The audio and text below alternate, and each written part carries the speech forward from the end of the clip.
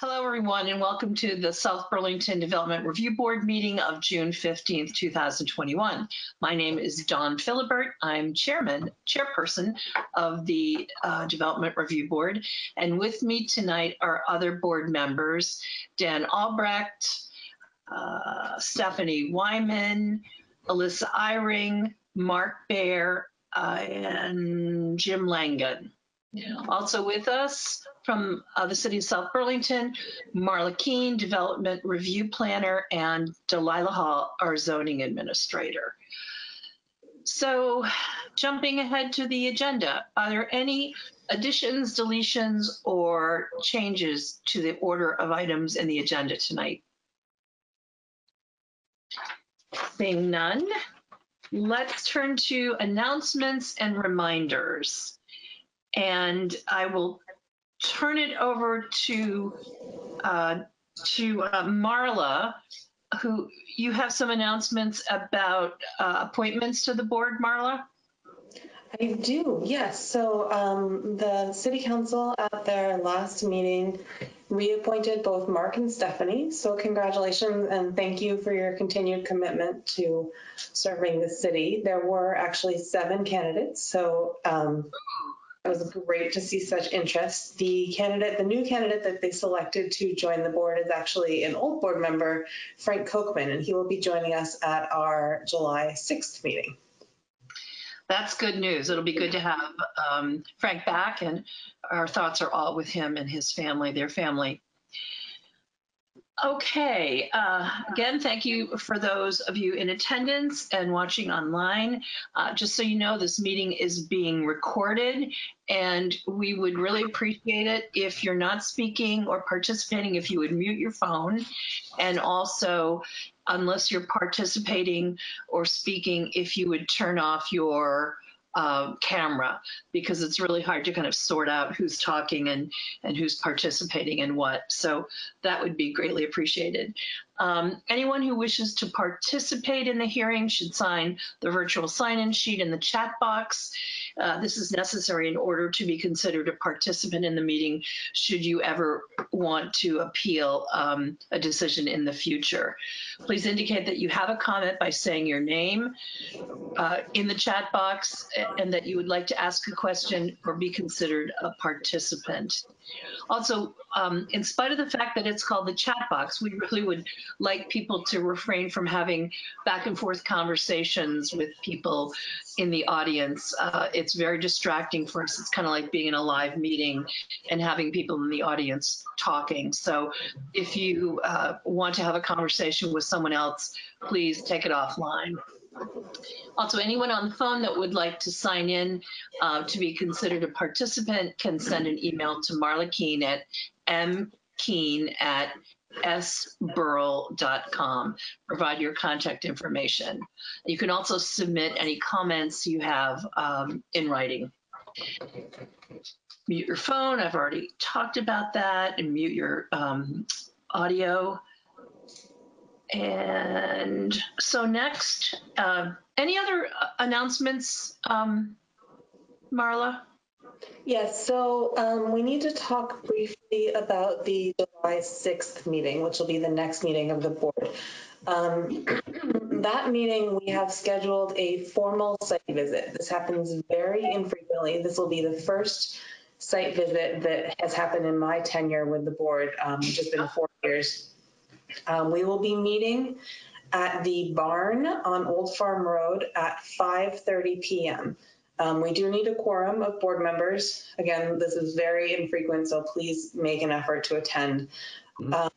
And then we will be, I'll send out a memo sort of describing what a field visit is, but it's a information gathering visit where board members act as video cameras. They can see things that are pointed out to them. There should be no discussion of anything that's pointed out. And we will appoint a hearing officer, a member of staff that'll either be Paul or possibly Justin, to kind of keep that process aligned with what's allowable under state law. So we'll meet at 5:30. And then the next thing I need to talk about for the July 6th meeting is Because the governor has lifted the state of emergency, we are required to have a physical location for all meetings moving forward. We can still have meetings online, and we will continue to have a hybrid option once we move into the new space at 180 Market Street. However, our current setup at 575 Dorset Street is not well suited for hybrid meetings. So I need the board to decide as a body whether they want to have the July 6th and July 20th meetings in person or online. And then Delilah or I will be the physical location person. But if you all want to continue online for 2 more meetings, and then we'll switch to 180 Market Street in August, that's fine. Or if you want to just switch to in person for the next 2, that's also fine. What are folks thinking? Well, go ahead, Mark. I'm fine with keeping the next 2 meetings virtual and then just starting clean over at Market Street. What do other folks think? I'm kind of in agreement with Mark. I'm leaning towards virtual for the next 2 and then starting at Market. Okay. Yeah, agreed. And hopefully the city, there'll still be a virtual option as well going forward as well too. So.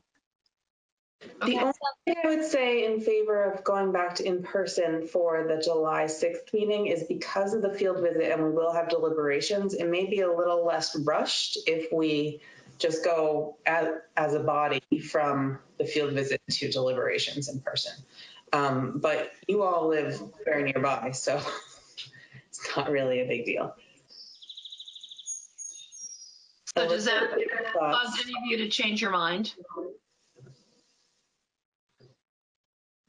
No, I'm still good with virtual for July 6th and 20th. Okay, so we will go to in-person meetings in August. Okay, great. Thanks, guys. Thank you. Any other announcements, Marla? That is all. Okay. And are there any comments and questions from the public that aren't related to the agenda or items on the agenda? Hearing none, we'll move ahead to the first item. I will read that. The first item is agenda item number 4, miscellaneous application MS 2101 of the City of South Burlington Department of Public Works to construct a dog park on the northwest corner of Wheeler Nature Park. The project involves impacts to Class 3 wetland and wetland buffers at 1100 Dorset Park. Who, first of all, are there any recusals or disclosures? I just want to disclose that occasionally my company does do work for the city, but I don't think that that will affect my ability to be impartial on this project. Okay, thank you, Stephanie. Any others? Okay, who is here for the applicant?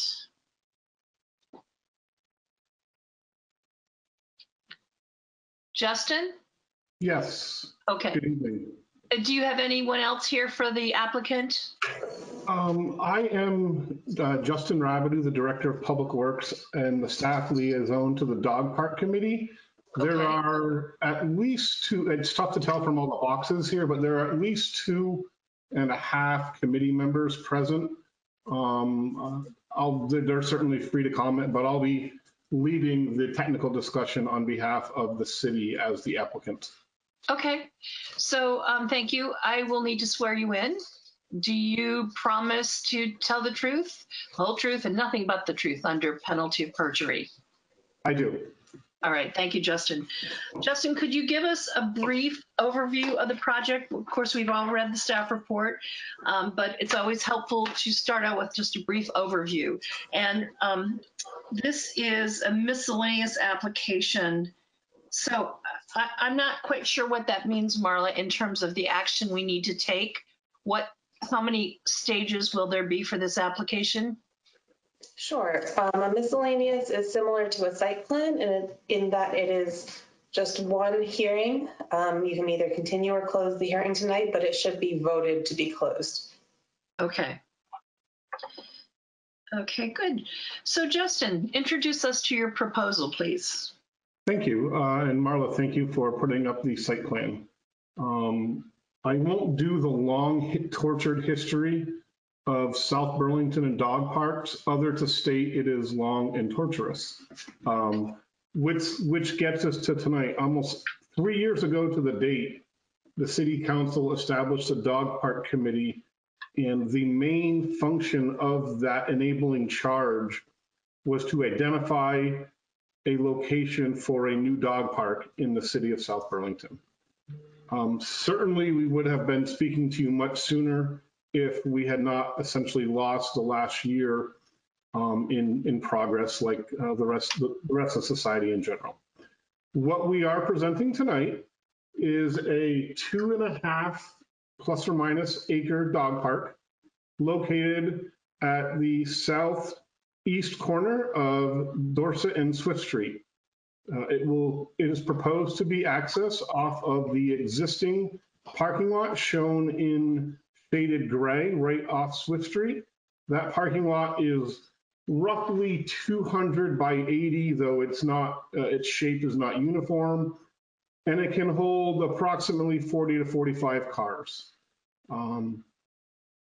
In discussions with the dog park committee, we felt it was very important, as you can see on the site plan, to segregate areas, and thus we're proposing a half-acre park for, I guess, anecdotally small dogs, but the more common nomenclature would be perhaps timid animals, and a 2-acre park for large dogs or dogs that don't mind kind of getting into it with other dogs.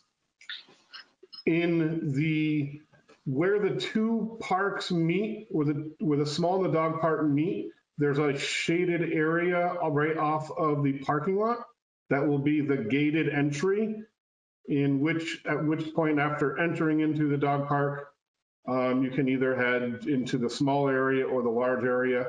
That is the only entrance for the public. Above this is the Wheeler House that also houses our community gardens.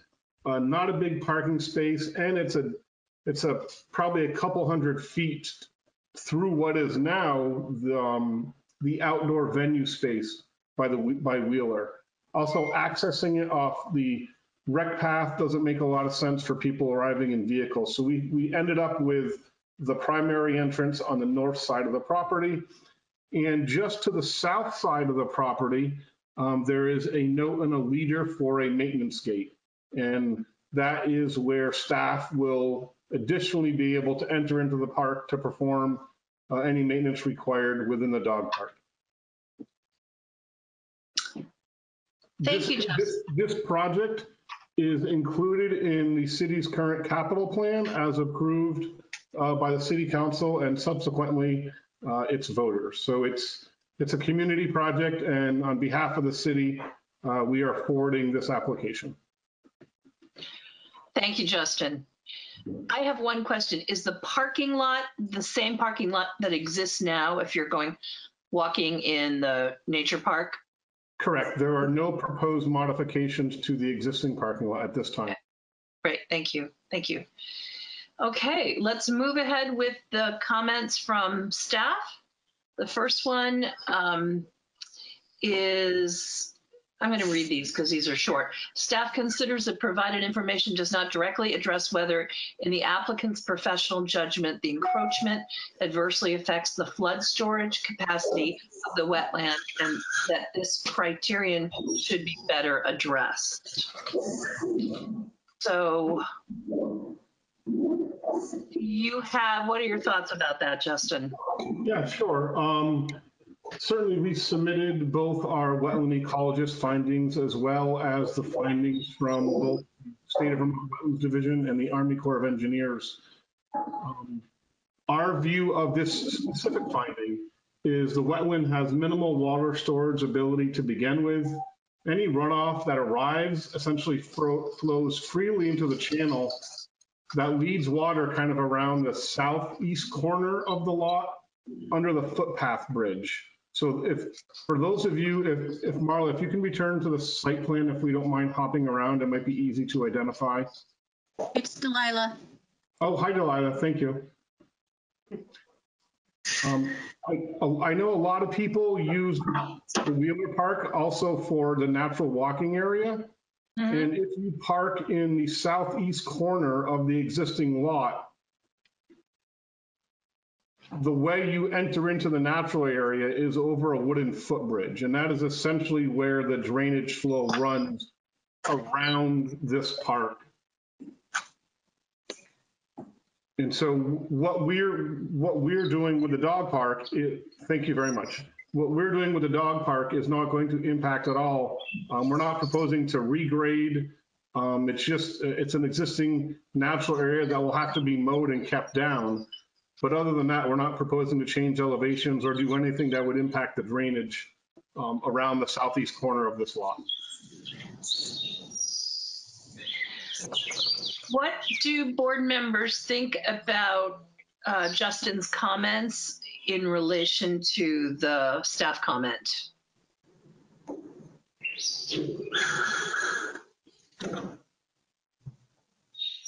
It sounds more like he's familiar with the site, so I trust his judgment on that. I guess I have a larger question related to parking there in general, but I can save that until you get through all the comments. Okay, all right.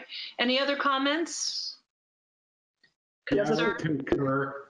I would concur with Justin's assessment, especially since there's going to be no regrading and, water can flow through the fence. So I don't think it's going to be changing the water course going on there right now. Good. Okay, moving on. Wait, Don, this is Jim. Don. Yeah, Jim. Yeah, I guess I do have a concern with this. It feels like there's not really an effort here to avoid the wetland, and there's quite a bit of space that's not wetland here, and I mean, we are talking about an area that's going to be sort of adding concentrated pet waste to a wetland with what seems to be maybe minimal effort to avoid it. So I do have some concern with this. I don't know, Justin, if you could speak to whether this wetland area would be able to be not totally avoided, but looks like there is quite a bit of high ground here. Yeah. Would you like me to respond to that, Madam Chair? Sure, please do. Yeah, so I think in general, I understand Mr. Langen's comment. We as a dog park committee and as staff are approaching this site, particularly given back to the long tortured history of us getting kicked out of various spaces, including city-owned properties. We probably only have another bite or two at this dog park apple. So we are trying to get as much room for dog recreation as possible. This isn't a box store, it's not a housing development. It's as low impact as you can get for this type of a wetland impact. Certainly avoidance, I know where avoidance falls on the mitigation hierarchy, but we just feel, and I think we all probably personally know or anecdotally just how much the community, particularly during COVID, was relying on recreation. And we all read all the issues about the demand for space for dogs. So this plan is responsive to what the public is telling us. However, I'm not sitting here saying it is impossible or I'm going to fall on a sword if the impacts need to be made smaller for this reason. I'm just presenting to you more of the need side of the equation. Sure. I was struck by the comment that this is for large dog. I think for large and small dogs, this is actually larger. The area is larger than the bike path down by the lake. I mean, not bike path, dog park down by the lake. Jim, did you start to say something? Yeah, but you can go ahead. I mean, I guess my question would be, I guess, Marla, if or Justin, if you know, if the Natural Resources Committee is was asked to take a look at this? This, I did not specifically reach out on the planning and zoning side, Justin. I don't know if the dog park committee worked with natural resources at all. the dog park committee is comprised of a number of folks from various city committees, including a member of the natural resources committee. However, we did not formally bring this site plan to the NRC for their review.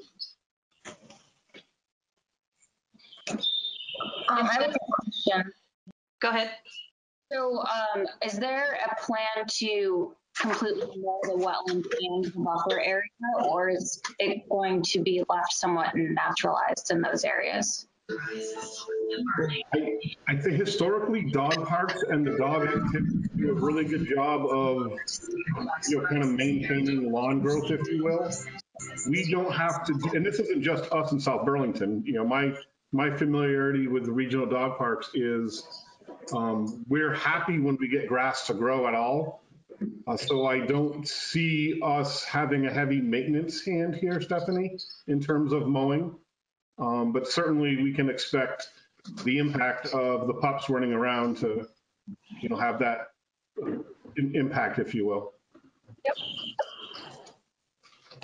I got a question for Marla. Marla, if the draft natural resources standards that are being considered by the Planning Commission now are in place, would this still be able to be built? I believe that recreation is one of the allowable uses. I thought that was just for like a discrete walking path, not generic outdoor recreation. If that's the case, yeah, my memory on what the exact regulations are is a little fuzzy. Yeah, I guess, I certainly agree with Justin's point, and as an advocate for one existing dog park, because it is located near a lot of the people who have apartments, I'm glad to see, and dog ownership only continues to grow. So I understand the need. It does seem odd that we've essentially got, if you just look at the broad rectangle, the hockey rink size, or it looks like a hockey rink from, the rectangle, that we've got half of it on top of a wetland buffer. So it's just, I'm sure there's a reason why, but I'd like to hear maybe this is a question for the dog park committee members, why there wasn't, even from the get-go, like, well, there's wetlands here. We should maybe have it extend a little bit more to the south and a little bit more to the east, instead of half of the park being wetland. So if I may, Madam Chair, we only have about 15 feet to the south until we are sitting on top of the existing use, that is the pizza oven and there. So there's not really southerly expansion possibilities.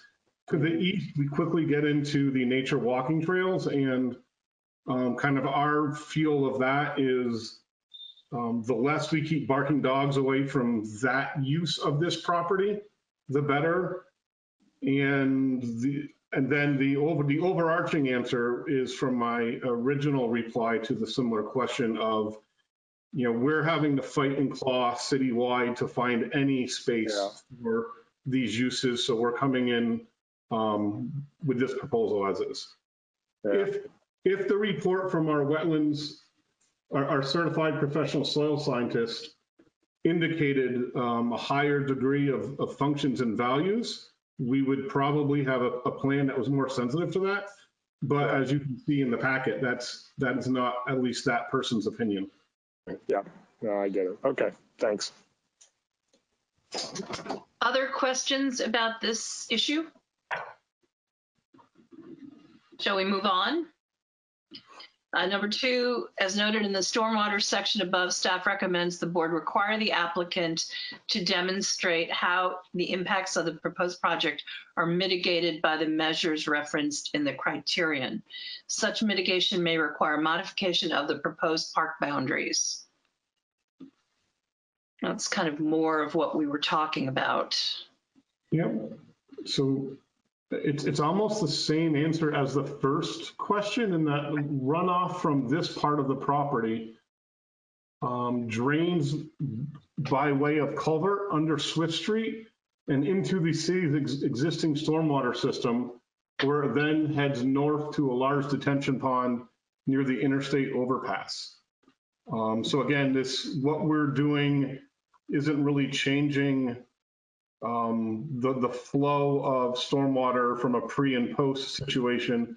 And this is an area that's currently treated via a state regulated stormwater treatment practice to the north of the site.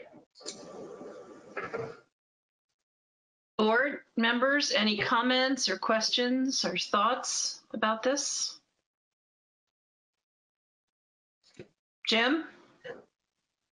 I don't have additional questions on the wetland.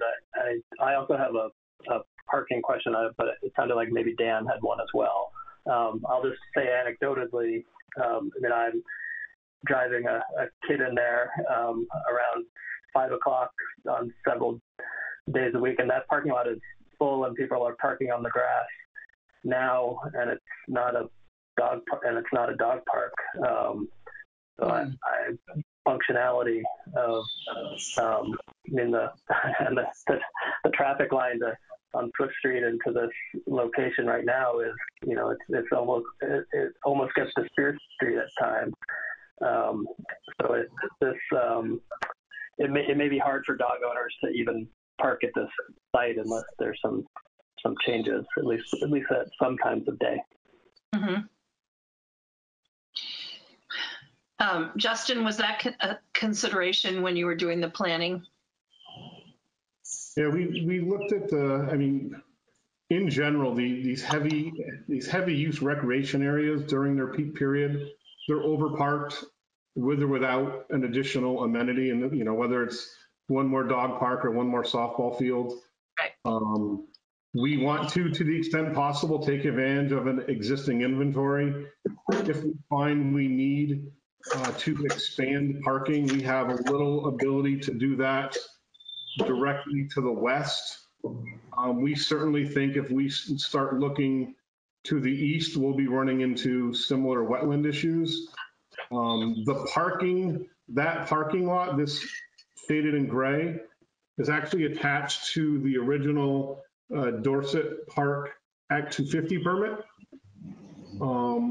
So we're just trying to take advantage of existing parking, knowing that people might be arriving along the bike path, or they might be coming in from some other area. I don't dispute the fact that during peak periods, for any function at Vet Memorial Park, parking is an issue. Any other comments before we move on, or questions? I think that's it for staff comments.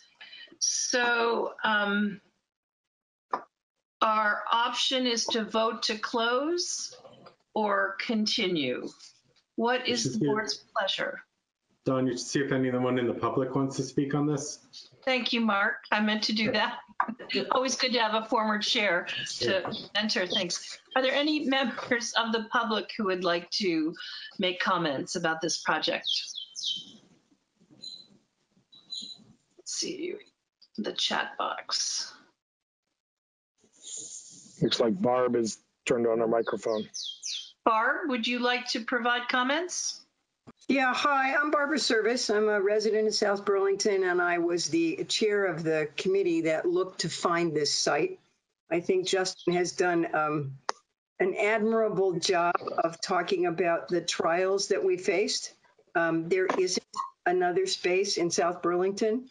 We're trying to create something that will hopefully pull dogs away from running wild in Red Rocks, where we have great concerns about the natural area there. And this hopefully will begin to address that concern. We looked pretty carefully at the issue of the natural area next to this, and that's one of the reasons the lines are drawn the way they are. And I know I'm repeating a little bit of what Justin said, but I want to speak as a member of the public. So I think that we are cognizant of those concerns. We also had the issues around things that had already been done at Wheeler House, and we're trying to be good neighbors, both with Veterans Park and with Wheeler House and with the natural area, and at the same time provide a space that's large enough. The existing dog park at Farrell is simply not adequate, especially for a large dog. And it's got a number of configurations. There are things that will happen with this dog park. It will have rounded edges instead of sharp corners, so that dogs can't trap each other. It will have natural amenities and not so that Justin has talked about things like using a fallen tree as an agility thing for a dog instead of putting in another piece of cement. So the area will stay as natural as we can possibly make it. And it will also be a nice thing for expanding the recreation options there at Veterans Park. And the location is a pretty accessible one, and we recognize the parking challenges, but those exist anywhere that we look. And certainly they exist. People know when they can and can't go, but we also are looking at daytime usage. Huge number of increase in the number of dogs during COVID, and we've got people who are working remotely and take a break in the middle of the day to take their dog to the dog park. We've also got people who are retired who will be going during the day when other folks are at work. So I think that the committee did a really careful job of trying to find a place, and I think the plan is respectful of the natural areas as well as the needs of the community. Thank you for your comments, and thank you for your hard work on this. Other comments from the public? Linda Kieson? Linda, are you there, and would you like to speak?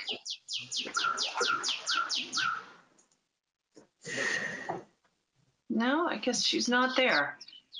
Is there anyone else who would like to provide public comments on this application? Hearing none.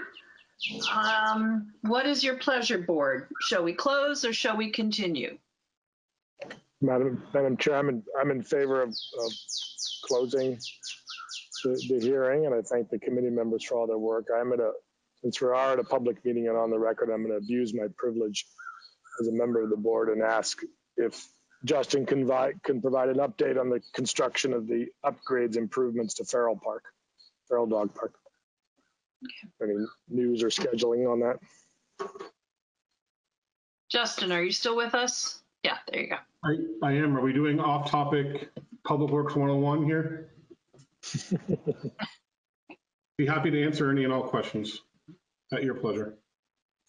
No, I just wondered if you had an update on Farrell improvements, and then what's the hypothetical schedule, assuming approval of this project? So you can answer both questions. Farrell improvements remain ongoing. No matter how much we lower the fence, someone seems to find and own a smaller dog that can somehow get under a fence, as we were faced with this week. That is not a joke. So those efforts remain ongoing. Okay. This fence will be, obviously we have not contacted any contractors and procured bids, because that would be jumping ahead of any process. So just be subject to the availability of contractor services, primarily for fences. And just a quick note on the fence that we're proposing is almost identical to the fence that surrounds the stormwater pond in front of Butler Farms, the southerly part of Butler Farms. So it's a natural wooden fence. It has a black mesh in between the cross members, but from 30 plus feet away, all you can see is a natural wood. So we're trying to be sensitive to not wanting to see just another chain link. But if we can get that installed, Dan, and I really haven't heard about fencing contractors, so I know pretty much everyone else in the industry seems to be backed up these days. But we'll do our best. We'll do our best to get it constructed as soon as we can. Thank you. Any other comments or questions from the board? Barb, go ahead. I'm sorry, I'm not used to these deliberations. Can you explain for those of us who don't know? I've been to the DRB a few times, but your language is foreign to me.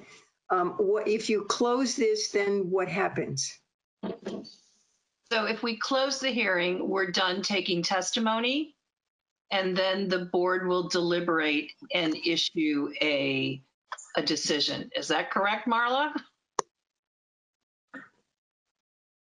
Yes, I would just note that the board, unlike city council, the board deliberates in private. That's okay, but can you give us some sort of a time frame about how long that takes? So the maximum amount of time the board has under state law to issue a decision is 45 days. We always try to do better than that. Okay, thank you. Thank you. So, would someone like to make a motion? Was that Dan that made a motion?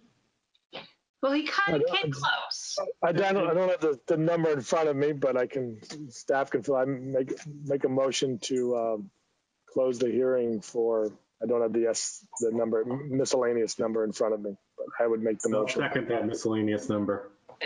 Thank you. All in favor of closing this hearing, say aye. Aye. Aye. Aye. Chair votes aye. Any opposed? No? Okay. Good, thank you. Let us move on. Thank you, Justin. Thank you, committee members. Thank you, Justin. All right, the next item is a continued final plat application SD 2125 of Gem Golf LLC to amend a previously pardon me, approved plan for an 11-lot residential subdivision. The amendment consists of modifying the tree preservation area for the purpose of changing the stormwater treatment system and updating the tree inventory to reflect existing conditions on Long Drive. Is there anyone, do we have any recusals or, not disclaimers, disclosures? Hi, Dawn, this is Stephanie. I need to recuse from this one. Okay, thank you, Stephanie. Who is here for the applicant? Dave Marshall from Civil Engineering Associates. Okay, thank you, Dave. And you were sworn in at the last time we heard this, correct? That is correct.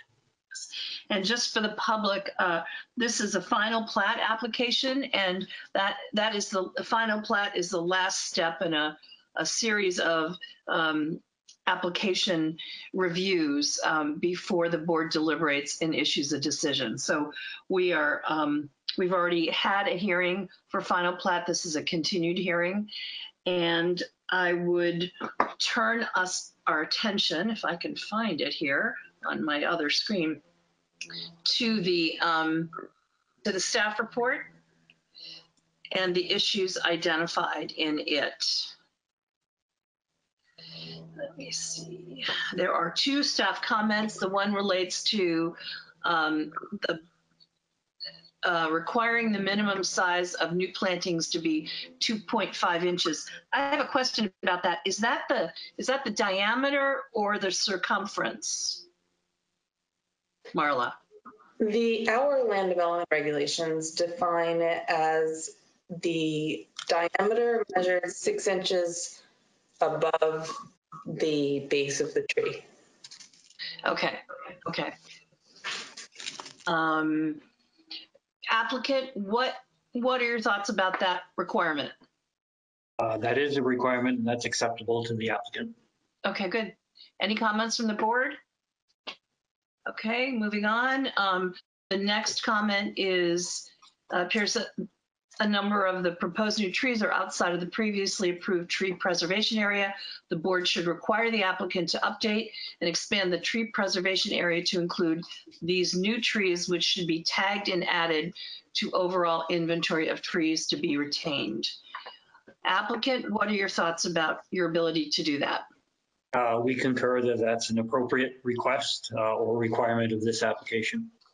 Okay. Any questions or comments from the board? Well, it strikes me that we are at a point where we could entertain a motion to close this final plat. Don't forget to ask for public comment. Thank you. Yep, thank you.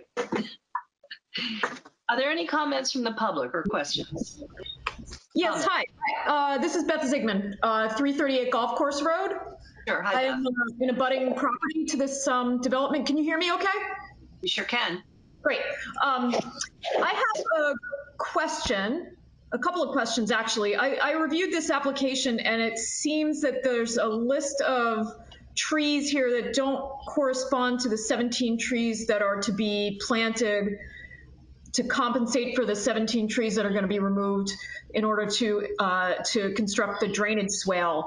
I'm just wondering what the diameters of those trees are going to be, because the tree preservation plan on the bottom of page 8 does specify that the diameters of the trees that are used to replace trees that have been destroyed or removed should be equivalent to the diameters of the trees that are removed.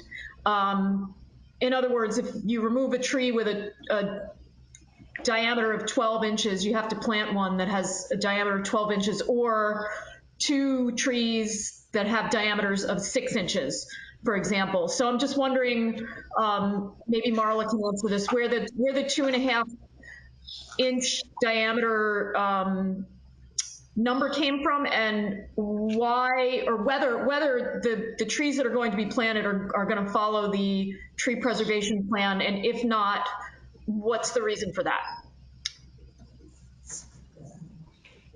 Marla, it seems like a good question that the board should probably be aware of. Do you feel that you can answer that, respond to that?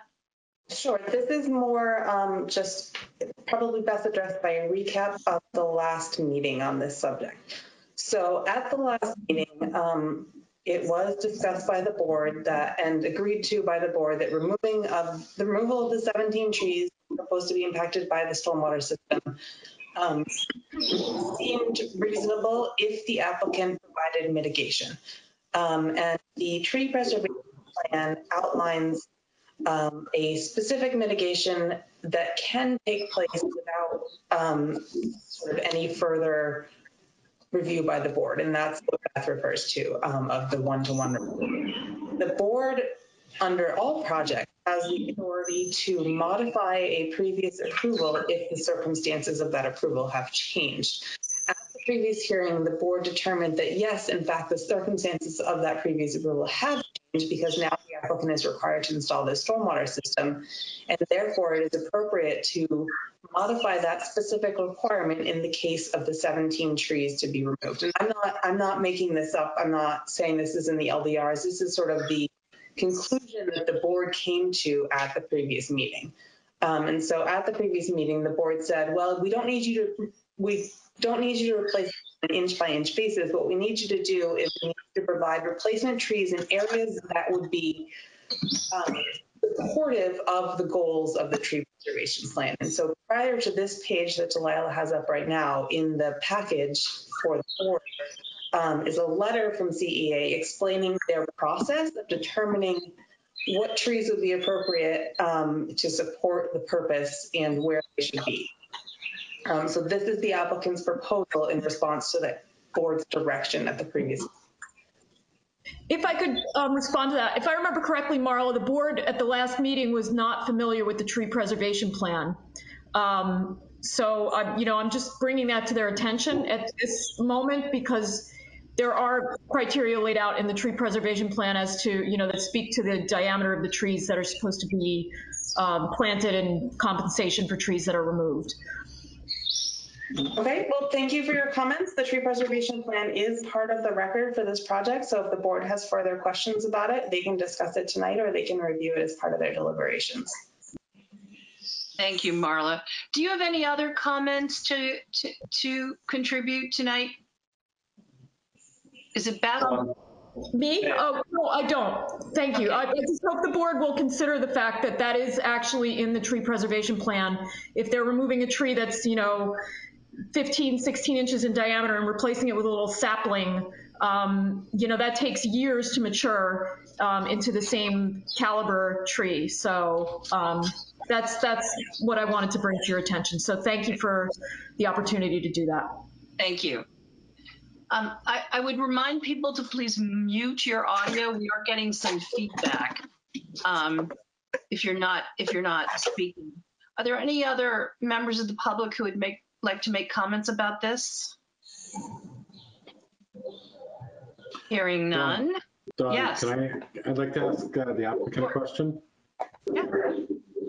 So Dave, I know at the last meeting, I did ask you that anything you proposed should be reviewed against the tree preservation plan. Because basically, it needs to be defensible.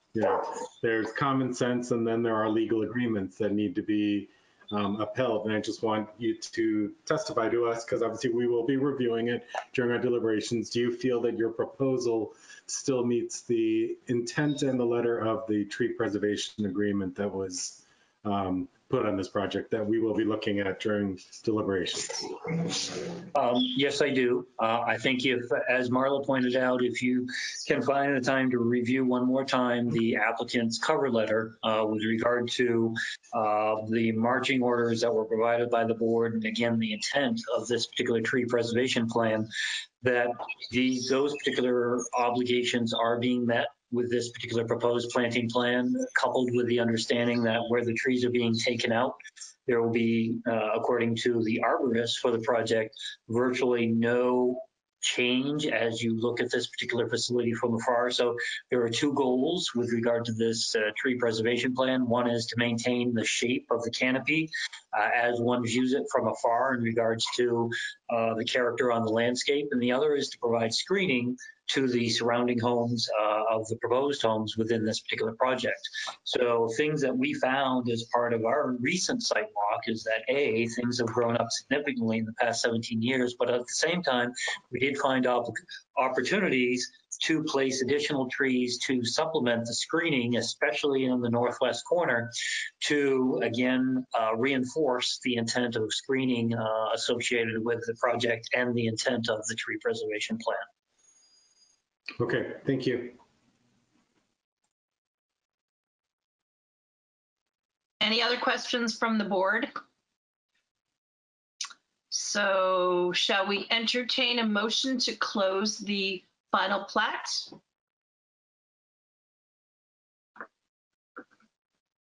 That would be a queue. Yeah, Don, I will make a motion that we close SD 2115 Long Drive final plat application. Thank you, Mark. Do I hear a second? Second. Okay, thank you, Dan. All in favor of closing the final plat application SD 2115, say aye. Aye. Aye. Aye. That's aye. Opposed? And the hearing is closed. Thank you, Dave. Thank you for your time. Thank you. Okay, moving on to the next agenda item. Site plan application, pardon me, SP 21019 of Homes in Shelburne LLC to amend a previously approved PUD consisting of a 36,883 square foot auto sales and service complex and fire station. The amendment consists of expanding the paved vehicle display and storage area by 8,385 square feet at 1301 to 1325 Shelburne Road. Are there any recusals or disclosures? Okay, who is here for the applicant, please? Hi, I'm Joe Wythe. I'm with Waitenberg Real Estate Advisors, and I'm representing the applicant tonight. Thank you, Joe. Anyone else here with you? Yes, there is.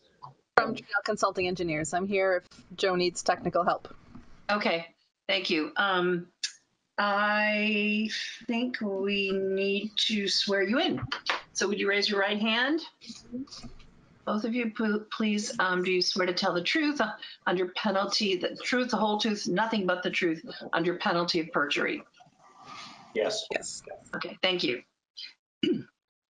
if you could please give us just a very brief overview of what you're proposing. This is a site plan application, and tell us a little bit about it.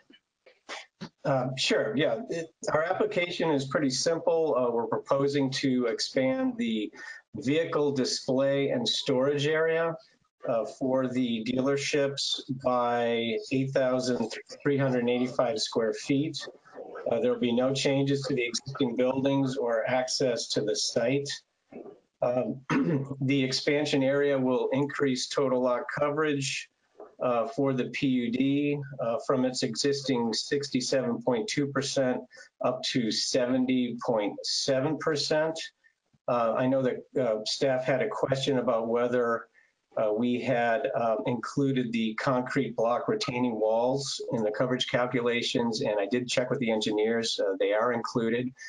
So our proposal is to increase that lot coverage up to the 70.7%, which is 0.7% above the max coverage of 70% allowed in the district.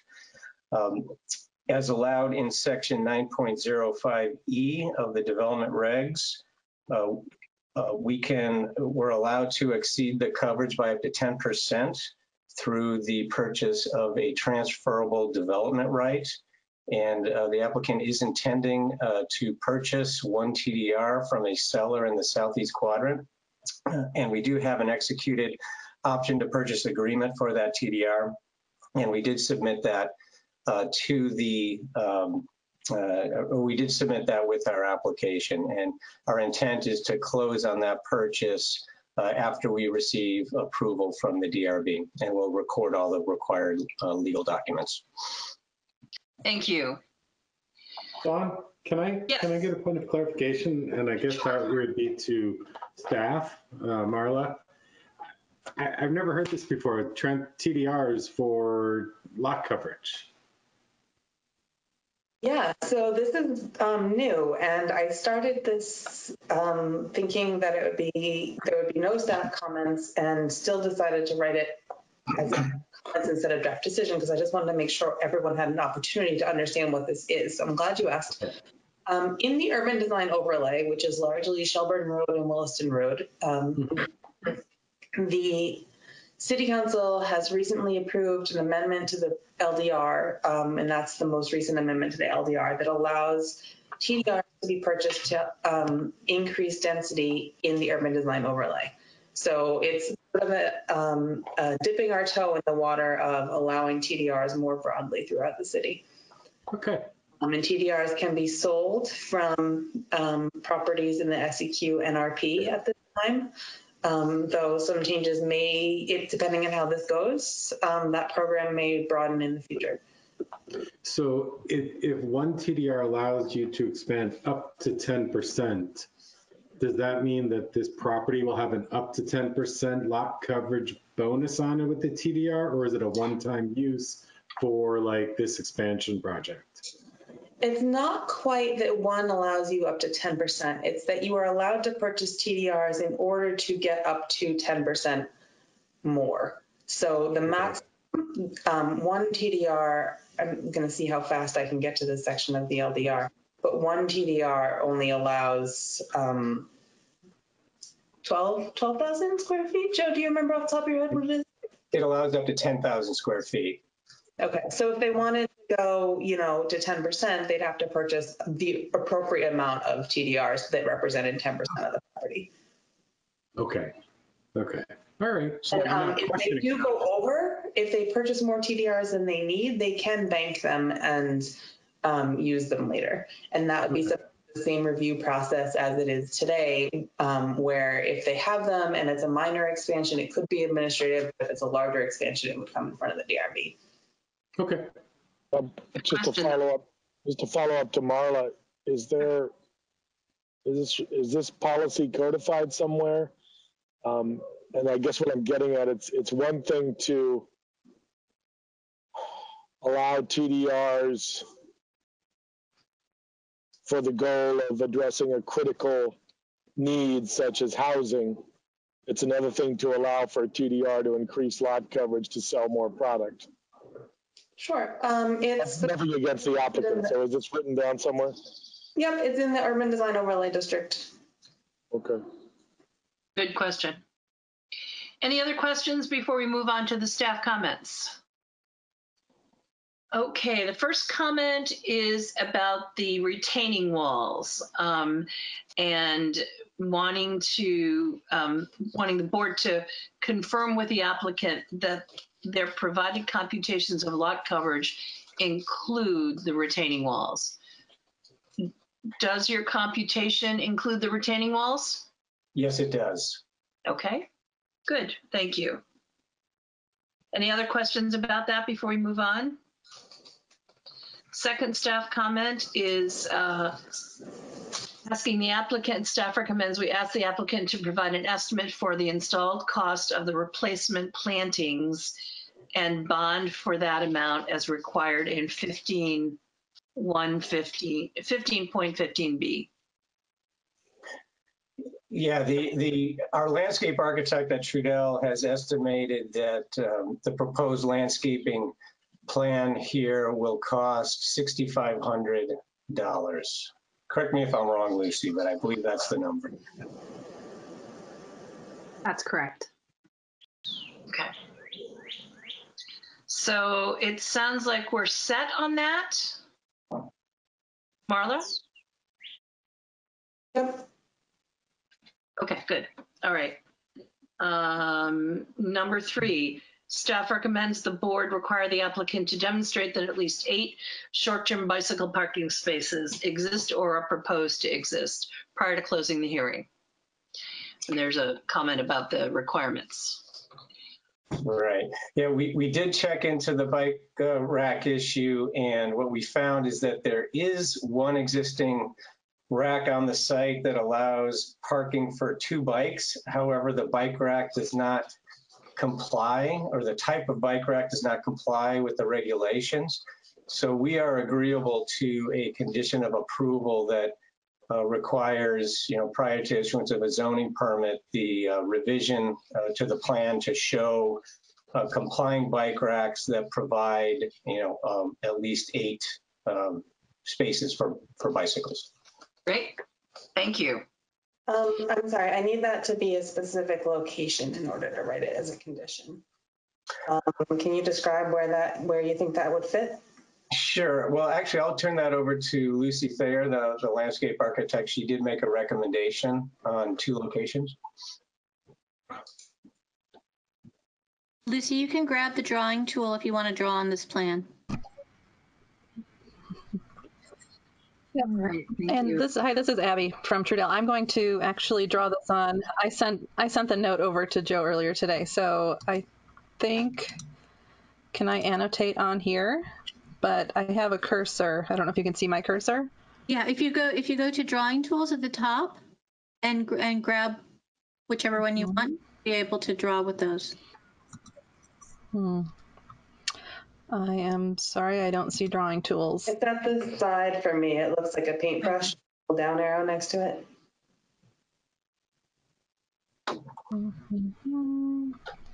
Is it on the web version? Do I need to be on the desktop version for this? Should be on either. It's in the share screen. It gives attendees the ability to draw. Do you want to indicate where in the upper right, upper left, or around? And I do. So if you look at right now where it says bike rack on the Audi building, there's in the lower right corner, there's a concrete pad with a notation that says bike rack. And that's the location where one of them is going to go. It's, all we need, we're going to do 2 loops at each location. 2 loops is 4 bike parking spaces for a total of 8 spaces. So the 2 loop area will be 6.5 by 7.5 feet on the northern side of that area where it's right where it says bike rack. And that, gosh, I wish I could find that drawing tool. But it's 6.5 feet by 7.5 feet, and it fits pretty neatly, and it's not much bigger than the bike rack illustration symbol. Can you tell me if I'm pointing at the right spot? You've circled the right spot with the purple. Oh, there's purple? Oh, sorry. I didn't see it. Did somebody Yeah, do sorry, that for I me? did that. It's Thank you. Why can't I find where this is? The second place is in front of the Acura building, the southern piece of the Acura building where it says existing sales building. And there's a small bump out on the southwest corner of that building on the lower right part of the screen. And on the west side of that building, there's a bump out in the front. I guess it would be in the front, near the front entrance of that building. And that would be another 6.5 by 7.5 foot. Yep, a little bit north with that blue right about there is where that would be designated, a designated space for two more of those inverted U loops. Good. So, pardon me, does that address concerns, board and Marla? Dan? Oh yeah, Dan, that was a thumbs up. Okay. All right. Okay. All right. So it seems like we're ready to close this hearing. Would someone like to move? Public comment. I'm sorry. What is it about me and public comments? Are there any, thank you. Are there any public comments? Hearing none. Are there, would someone like to move that we close this hearing? I'll make a motion that we close. Oh, go ahead, Dan. Oh, I lost the SP number now. That's. I make a motion that we close the hearing for this site plan. Okay. Second, anyone? I'll second. Thanks, Mark. All in favor of closing SP 23019, say aye. Aye. Aye. Aye. Any opposed? No? Okay, the hearing is closed. Thank you, Joe and Abby. Thank you. Thank you. Okay, moving on to the next application. Site plan application SP 21021 and conditional use application CU 2102 of Tyler Barnes to construct a 6,000 square foot pump track for the purpose of outdoor recreation to the rear of an existing two-building commercial complex at 1879 and 1881 Williston Road. And I just want to say, it's a really good day if you learn something new. And when I first looked at this, I thought, what on earth is a pump track? But I went online and YouTubed, and now I know what it is. So before we get into the details, are there any members who need to recuse themselves or disclose anything? No. Hearing none. Who is here for the applicant? Tyler Barnes is here. Madam Chair. Are you, can we see you? Are you on the phone or? I'm on, my camera's on. I'm on GoToMeeting. Yep. Okay. He's on. It's him. I don't see him, but okay. So we need to, do you have anyone else with you who will be testifying? No, ma'am, I do not.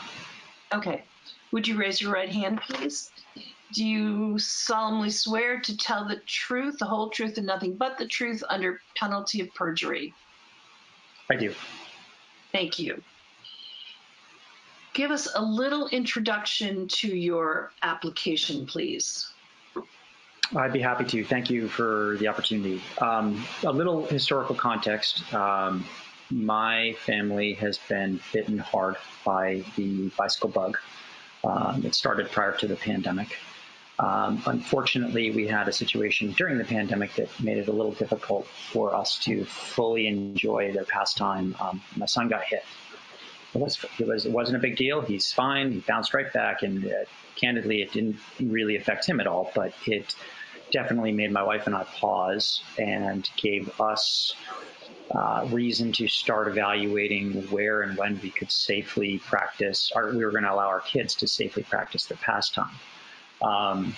That coupled with the fact that we own an indoor recreation facility, we own a gym. This is at the property in question.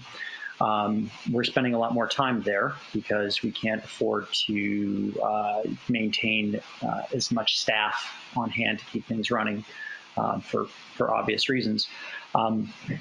Due to COVID, we started thinking and reflecting about how we could give them adequate recreation opportunities, short of just sitting in the lounge and staring at their iPads while they're there after school or during downtime.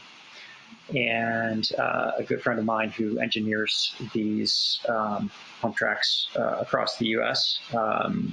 Volunteered to donate some of his time to help us construct one in the spare space that we had out back. So in a nutshell, that's why we're here. Is because this is something that I would like to afford to my kids and to our staff during this difficult time to keep them busy, keep them occupied, keep them engaged with a healthy passion and a healthy outdoor recreational pursuit while they have to sit at the gym and watch mom and dad go to work. So in a nutshell, that's what we're trying to accomplish. I will say, full disclosure, since we have had the notice on the door of our intent for this application and to go through with this process, we've gotten a number of inquiries, more than I ever thought that we would, from our existing members asking if it would be open for their use. As per we've outlined in the application, that's not our intent. It would not be our intent unless that's something that the board would be amenable to. But we have a long way to go before we could really entertain that. Candidly, I don't have an insurance provider for that to allow for a commercial use. But if that's something the board's open to, it could really help us build our business. I'm not going to lie. So I would be happy to pursue it. I'd be happy to dive more into greater detail as to what a pump track is and what it entails, Madam Chair, if you think that would be helpful for the committee. Oh, there's a picture. Let me just ask. Thank you, Tyler. Do folks on the board want a little introduction to pump tracks, or do you feel what they are? I'm okay with that. I'm okay with that. Without it, Mark, did you say? Correct. Okay. So I think it sounds, anyone need an explanation? So I guess we're good, Tyler. And is this a rendering of what you would have up back?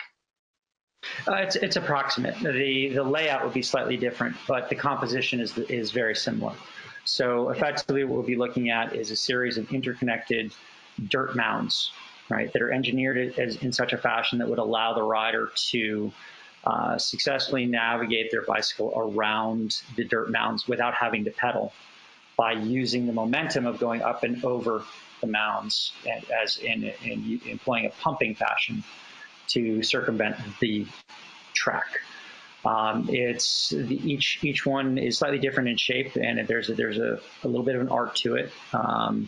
It's hard to get an exact engineering layout of one without, because candidly, most pump track designers kind of go with the flow and use the natural terrain that's available to them, with the understanding, particularly in this case, that there are very specific guidelines that we would have to put in place as to what we could do and what we could not do. But generally speaking, I chose this picture because it's representative of what we would plan to do, both in terms of the composition and because aesthetically it's the look. It would be manufactured, for lack of a better term, out of a number of different types of soil. And we would plan to use native plantings both in between the sections of track and on the perimeter, specifically on the ridges of the track, both as erosion control and also to further complement the aims of LDR 12.01, which is to leave the areas of within 100 feet of Potash Brook in as natural and in as undisturbed state as possible. Currently, those lands are designated as either parking lot or a picnic area that is that consists of mowed grass and maintained landscaping. And so it's our hope that this would help further move us towards the aims of those LDRs. Okay, so it would not be paved? No, it's comprised of dirt. Now they do compact the dirt in such a fashion as to make sure that it doesn't erode over time or that it holds up under the elements, but it's not paved. Okay, good. Thank you for that overview. Before we dive into the staff comments, does the board have any questions? Yeah, I just had one more question, and I guess it's an understanding of the use, I guess, and I guess maybe, you provided a very detailed narrative that I didn't read completely through. I just tried to get an understanding of the what your proposal is.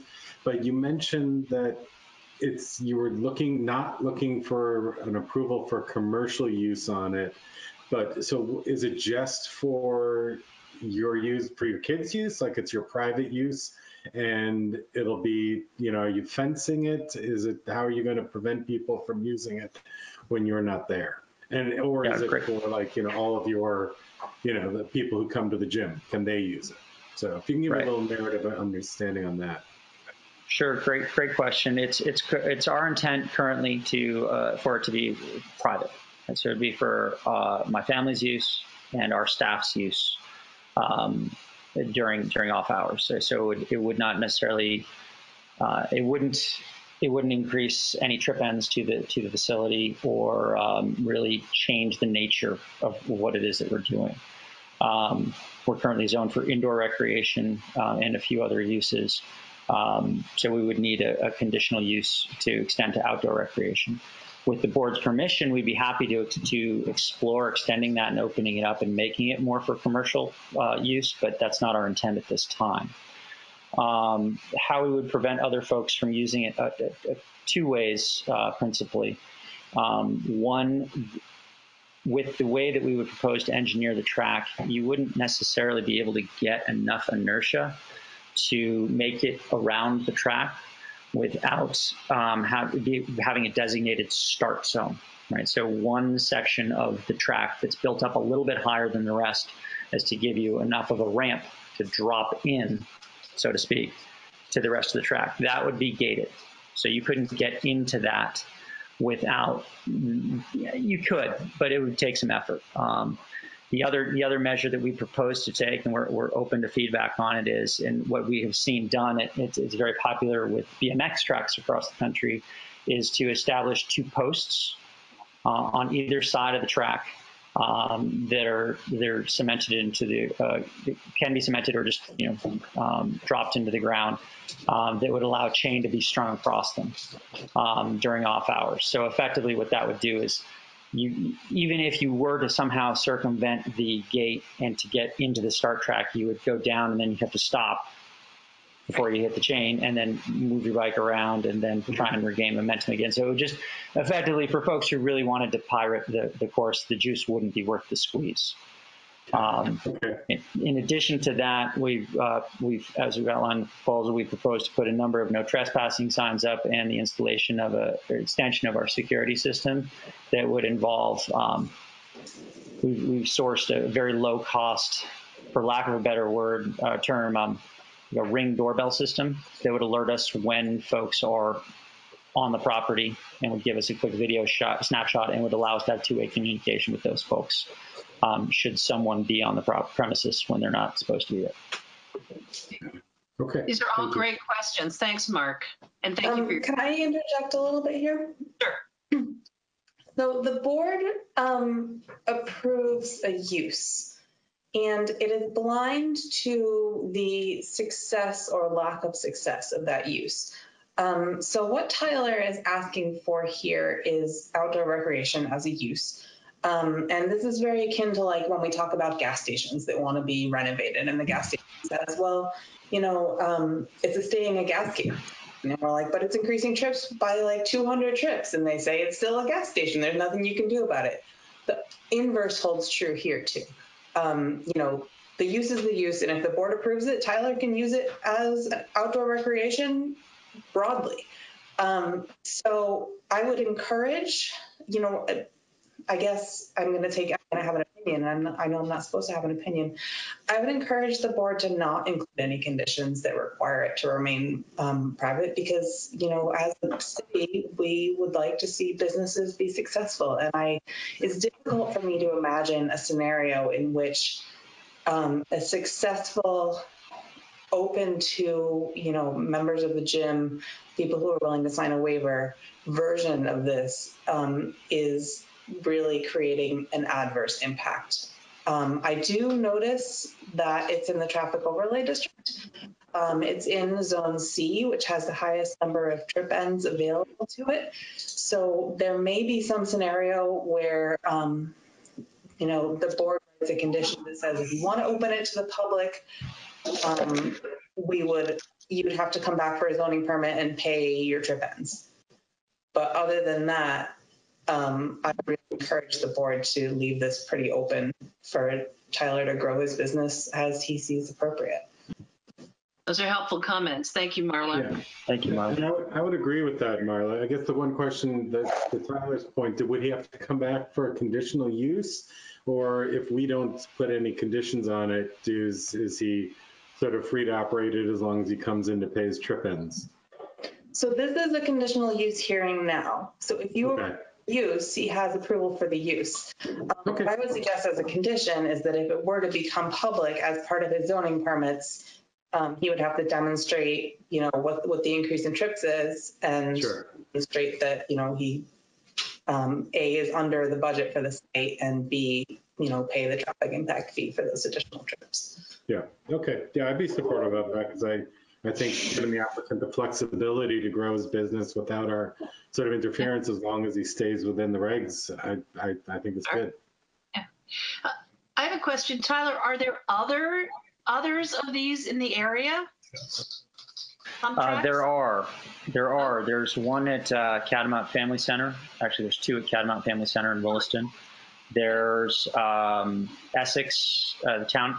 Well, forgive me. I don't know whether Maple Street Park in Essex is city or town or junction. I've lived here my whole life. I still can't figure it out. But Maple Street Park has one, wherever that is. Cochran's in Richmond has one. It's open to the public. They're increasingly popular, and it's pointed out in the brief.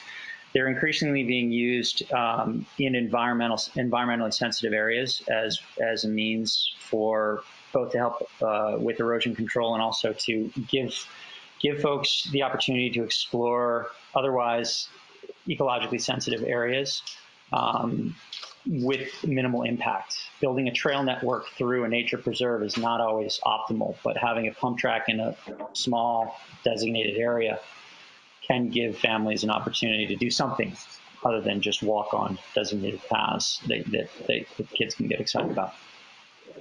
Interesting. There isn't one in South Burlington. Thank you. All right, are we ready to move through the staff comments? The first one relates to staff room and board modify the plan to neither be in the right of way nor within the drip zone of existing trees. What are your thoughts about that? I'm sorry, is that addressed to me, Madam Chair? Yes, I'm sorry. Oh. So if previously required trees are not present on the site, they must be replaced in the same location with the same species, or the applicant must request to amend the site plan to relocate the trees or replace with a different species. Yeah, Madam Chair, if we could move to, I completely agree, and we're more than happy to comply. We've included two proposals for the layout. The one that we're currently looking at on page 21 does not comply because it is in the right. The start ramp would be in the right of way. The next one does comply. We would propose to move this start ramp over to the left on the screen, which would be approximately, I believe that's southwest. so as to move it out of the right of way and out of the drip zone, and then the perimeter of the track would be constructed in such a fashion that it would go around the drip zone of those trees. And we'd be happy to modify. Again, it's not perfect because the trees are, it's a moving target, right? This is a little bit of a fluid dynamic. So the trees grow each year, but we would modify the track to make sure that it extends outside of the drip zone. Okay. Any comments or questions? Ask Sure. you to say that, make sure I understood correctly. So this one that's shown on the screen, I've drawn, unfortunately, the pen that I used came out black, but I've drawn the right of way. You have the start box out of the right of way, and then you would be proposing to take what you've drawn as the dashed line around the pump track and just spread it out a little bit farther than it's shown, so that it's outside the drip zone of those trees. Is that what you said? That's correct. I mean, right now it's only really close. It would appear to the tree furthest to the left, and also at the start track, the start ramp itself. Those would be the problem areas, but we would address it with all the problem areas. Okay, I think that one of the other staff comments of the stormwater section, and it's not highlighted in red, which is why I'm bringing it up now. The stormwater section had expressed a preference for the other configuration because it provides a greater buffer between the pump track and the stream, and redevelops the existing gravel parking lot rather than disturbing existing green space. How does the board want to weight those two considerations? I mean, I felt that I kind of was leaning towards the first option as well. Just given that it is further away from Potash Brook. Okay. Others? Thank you, Stephanie. I'll concur with the civil engineer. Okay. All right. Okay. Does that give us what we need to move on? Well, I think you need to provide, so no, that's okay. Because if you guys are inclined to prefer option one, the condition would be to move the start box out of the right of way. Okay.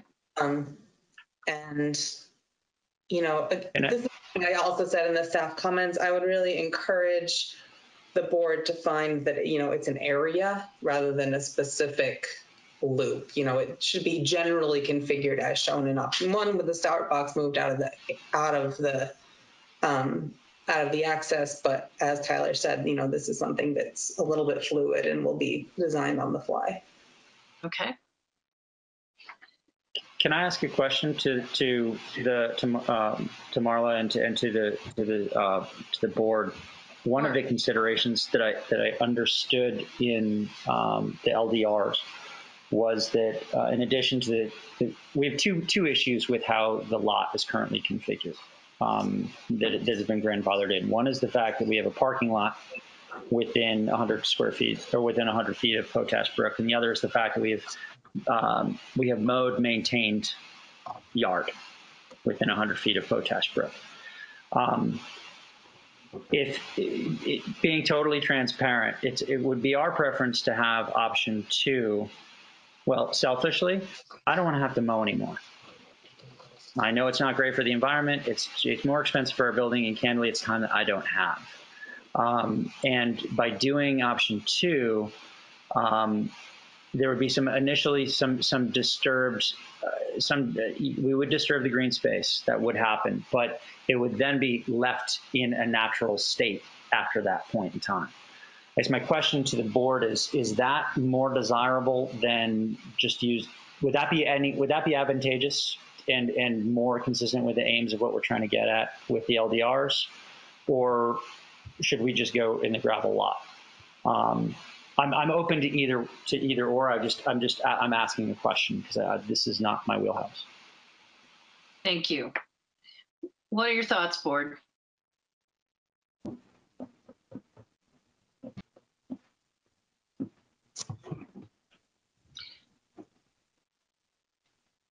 Any specific thoughts?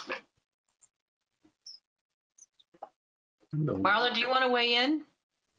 I would only weigh, not on a professional level, but as staff, I would weigh in to say that I guess this is one of those situations where the board can digest the question. I think it's a great question from Tyler, and I think there's, pros and cons to both.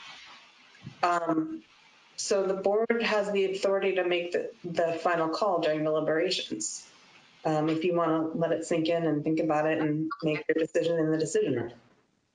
So we could actually close tonight and then take care of this during deliberations. And it doesn't sound like Tyler can live with either solution. Yes. Okay. All right.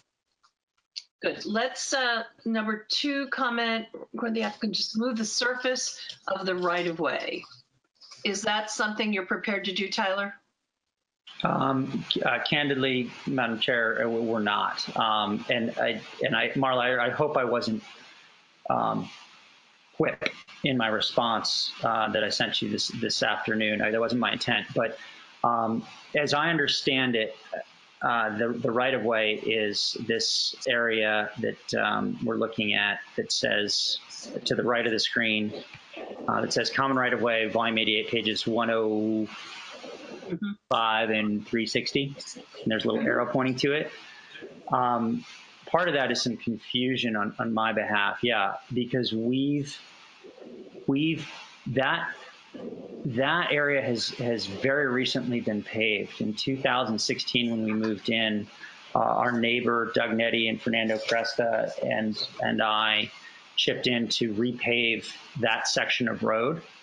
And it's in pretty good shape. I took photos of it and submitted them to Marla this morning. Marla, do you want to pull those up if you don't mind? Because this is something I have no feelings. Don't worry about that. You know what? So I have no feelings. Don't worry about feelings. But this was a comment from the fire chief, and maybe he misunderstood the location. So if you could walk us through the photos, I think that would be helpful. I'm working on it coming up. Give me a second because it's coming up slowly on my laptop. Yeah, I think Marla and members of the board, I think candidly that the fire chief misunderstood where we were talking about. So we paved together with my neighbor Doug Nettie and Fernando Cresta. We paved the entire length of the right of way, all the way down to the end of his property. After that, it turns to dirt. It turns to gravel. That is in rough shape. And off to the right of that is the lands behind our property, which are owned by South Burlington Realty Corp., the old Randy Munson Land Trust. I have no evidence of this, right? But I think they interpreted where the pump track was going as that space, because this is the road right here. And if you can see, this is our red building over here. Please forgive the poor landscaping off to the side, but you can see the white truck that's parked in our back lot. That's right where we would propose the track to effectively start, or very close to it.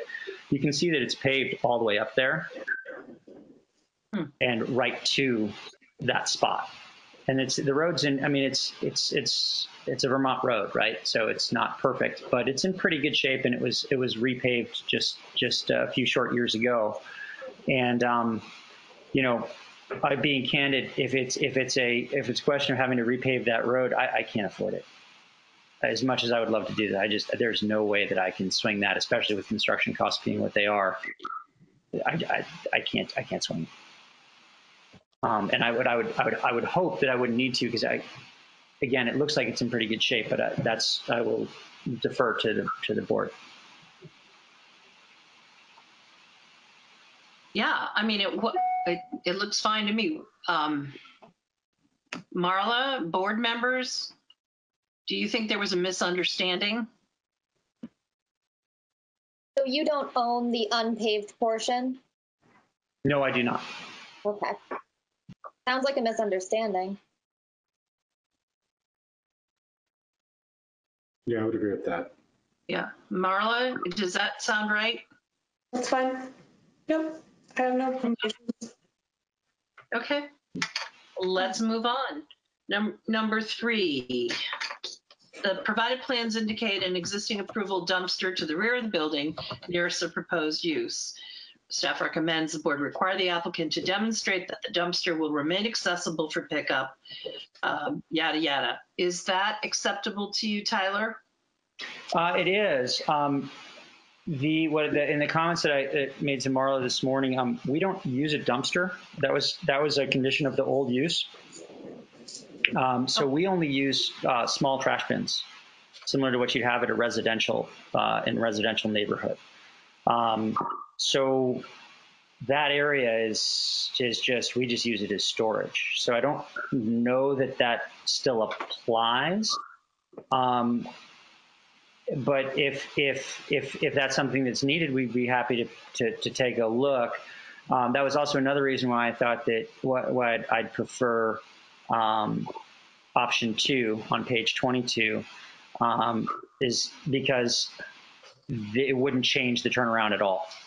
So currently they have no problem getting in and out. There's plenty of space. And as a matter of fact, we have to politely remind our neighbors sometimes that receive shipments that they cannot use our parking lot, or at least we would ask them to kindly give us permission before they bring in a 42-foot tractor trailer truck and they use it to turn around. So there's plenty of space for that. But if there's something that we need to do to demonstrate to the board that there's ample space, we're happy to do it. Can I ask a question? Sure. So where does the truck come to pick up your toters today? We wheel it off to the side because we keep the totes inside. Off to the side, like? No, inside. That's where it is? We keep the totes inside, and then we just wheel them out to the side of the building. So not where the dumpster location is shown on the plans? Correct. So if we go back to, we have 2 totes, so recycling and a waste tote, and we wheel them out of the building around to the side of the building. So there's no pickup. I think I have a picture of that. Okay, yeah. Are those your totes? I didn't recognize the term. Yeah, that's just for reference, but we typically bring them over to the side. No, unfortunately, yes, but like if we look from the top view, I can show you exactly where we bring them. Okay, give me a second. We have left them there before, and they've come and picked them up with no problems. Let me get to that top view.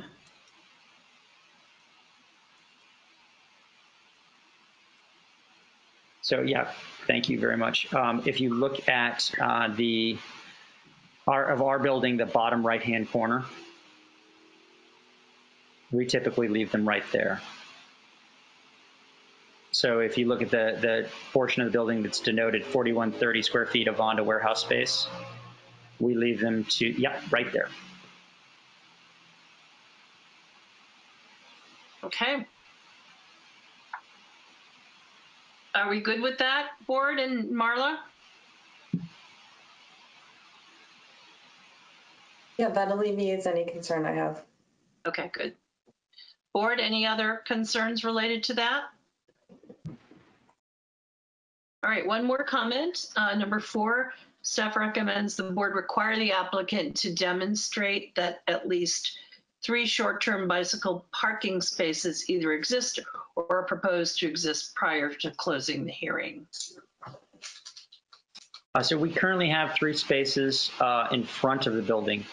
But what we would propose to do, Madam Chair, is in the area that we're looking at, and I have a photo of that just so everyone can see it's not all that pretty or sexy, but going back to the overhead view on page 21 or 22, we would propose there's a concrete slab that's outside of one of our egresses, and we would propose, so right now if you, that photo or that photo will work. So if you look to the right of these, the trash cans there's a garage bay door. And you'll see in front of that, there's a concrete slab. That slab is just a giant slab. And we'd be more than happy to put in as many bike racks as the city would like to have us to put there. That's not a problem. And they would need to conform to the regulations in terms of style. What type? Yes, ma'am. That's the current rack that we have. And that does not conform. That is okay. Okay. All right. Any other questions for Mr. Barnes before we close the hearing or vote to close? Are you taking public as well? Thank you. What is it about that that is so hard for me? Thank you. Are there any members of the public who would like to comment on this proposed application? Yeah, this is John Wilking. Hey, John. Hi. When you look at the pictures of the, hang on a second, let me just get something turned off here. When you look at that picture, the building in the back is mine. Yes. 30 Kimball Avenue, and is a quiet Class A minus office building overlooking, well, one corner of it is overlooking this site. And so my concern is only one of noise and traffic. So Tyler, can you speak to me about what is expected? I understand it being fairly private. I expected it to be fairly quiet, but if it was a playground, it would be a problem. Mm-hmm. Mm-hmm. No, I completely understand. And I'm sorry, I'm just trying to find, it's Mr. Wilkins? Yes. Do we currently, if I may ask, and again, do we currently, I guess, my question is, do we currently, the amount of noise that we currently make, does that affect the operations of your building, or does that in any way intrude upon your business? No, sir. Everything's fine. Okay. Then I think I can very confidently say that there would effectively be no change. What we do with the gym, we play music loud enough to take the tartar off your teeth, in all candor, and we open up those giant bay doors when we do it. And if that hasn't caused any disruption in the operations of your business, I can 100% guarantee you that this will not add any to that. There will be no speakers outside. There will be really no noise. There will be no shouting. These will just be kids recreating in the same way that they do when they attend our kids' classes, and we do programming in that back lot. So I feel very confident in being able to say that it will not have any impact on your business. But I thank you for the question and for the inquiry. With regard to traffic and trip ends, being totally honest, if I do not, even if we were to open this up to public use, I don't see this as being something, and I would love to be proven wrong. I would love it. I don't see this as something that we could do to drive a lot more traffic to our business. I see this as something as an incremental value driver that we could use for our existing customers. And I see this as being an incremental service that we could offer to our existing customers. I don't think we're going to drive a lot more new business to our location. I could be wrong. I could be dead wrong, but I don't see it. And if it is, that is something that that's a good problem to have, and I would gladly take up remediation efforts with you somehow, some way, shape, or form. Very good. Thank you. Thanks, John. Any other members of the public who would like to comment? Okay, hearing none. Shall we move toward closing this hearing? What is your pleasure?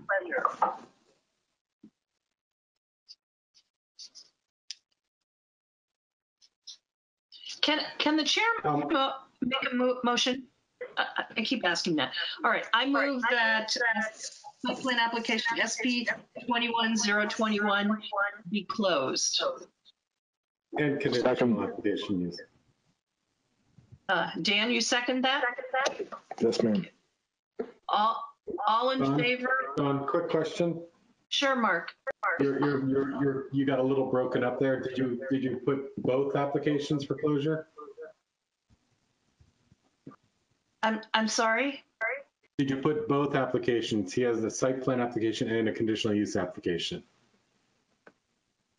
Oh, I didn't realize those were separate. Do we need to vote separately on those, Marla? You can close them both together. Yeah. Okay. All right, so I'm sorry. I will amend my motion to include closure of conditional use CU 2102. We have a second.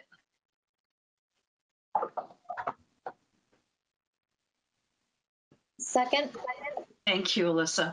All in favor of closing these two applications, say aye. Aye. Aye. Chair votes aye. Opposed? Okay, they are closed. Thank you, Tyler, and good luck. Thank you. Thank you very much. If I might ask, and please forgive my ignorance, what does that mean? What happens now? So the board has up to 45 days to issue a decision. They typically act much faster than that. Once the decision is issued, there is a 30-day appeal period after which you can get your zoning permit. We can talk offline about potentially waiving your appeal period, but you'd have to get the signature of all people who participated in the meeting. Okay, very good. Thank you. Thank you. Okay, the next application is site plan application SP 21020 of Burlington International Airport to install landscaping at the northeast corner of the intersection on Williston Road and Airport Drive in accordance with the approved overall landscaping plan at 1200 Airport Drive. Any recusals or disclosures? Hey, Don, this is Stephanie. I need to recuse from this project. Okay, thank you, Stephanie. Any others? Okay, who is here for the applicant? We have a team of people. This is Larry Lackey, Director of Engineering and Environmental Compliance at the airport. And hi, Larry. Hi. Carolyn Orban with Wagner Hodson Landscape Architecture. Hi, Carolyn. I'm Keith Wagner from Wagner Hodson Landscape Architecture. Okay, anyone else? And I'm Jackie DeJess with EIV Technical Services. Okay. And Stu Moncrief with Jacobs Engineering Group. Okay, that's it? That's it. Okay. That's it. I'm going to swear you all in. If you all would raise your right hand, please. Do you solemnly swear to tell the truth, the whole truth, and nothing but the truth under penalty of perjury? Yes. I do. Thank you. Okay. Why don't you give us a brief, very brief overview of your project? Okay, this is Larry. We'll give you a brief overview, but it'll be a team approach like we have in the past. And I'll be very quick because I believe most people understand or know the history here. Back in 2018-19, and as continues today, the airport has multiple applications before the board. It became obvious that there had always been a challenge with respect to meeting the landscaping requirements for cost and supply for those different developments. In late 2019 to 2020, the airport took on a very large project of developing an overall landscaping plan from Williston Road down Airport Drive, Airport Parkway, and Kirby. So with that, we got the ARB approval in June in 2020. And then because of then there was an application from the hotel that required the use of some of that landscaping plan to devote some of those costs because that threshold couldn't be met. So we have identified, and we also have the current terminal integration project, again, where that threshold couldn't be met. So we came up with the first phase of a long-term plan here to address those costs, and also improving the entrance off from Wilson Road into Airport Drive as our first phase, where it'll entail the costs from the additional costs or overrunning costs from the terminal integration project and the hotel, and beyond that in this phase one. So from that, I'll turn it over to Carolyn and Keith to do a description, and we're ready we responded fully. We received comments late last Wednesday, and we responded fully in writing to those comments to staff by Friday. So that we have responded, and we're ready to respond further tonight. And we've had further discussion with Marla on the current project along with the other projects. So Carolyn or Keith? Yep. Thanks for the opportunity to present tonight. Could we maybe pull up, let's see. Which one is that? Page 10, which shows a visual of what the plan looks like. Yep. So the design team worked to create an iconic landmark at the corner of Williston Road and Airport Drive that we hope would truly create a gateway onto the airport campus. The main features of this design are three: the Vermont granite block walls that you can see in this photo, the native birch groves behind, and the BTV letters that you see. These features build on the concepts that we established in the master plan. The letters are meant to be a modern sculpture with a nod toward the aeronautical world. And they're intended as an interpretation of an airplane fuselage, and are to be fabricated out of aluminum with metal rivets. I don't know if you can see the rivets, but they do show up on a closer photo. The letters are positioned behind the Vermont granite block walls, and they're surrounded by the native birch groves. And then we have planting beds that sweep around the walls and under the letters and the native birch. And they create sort of a natural carpet of fern and low ornamental grasses. And then there's red twig dogwood that sort of emerge behind the letters and in and around the trees that will add winter interest. So the overall intent is to create a unified composition of those three main elements, and that the sculptural letters in form, size, and orientation will become a recognizable monument to the airport and its culture. I'll also add that, we are doing some grading there that will vastly improve the looks of the entrance off Williston Road.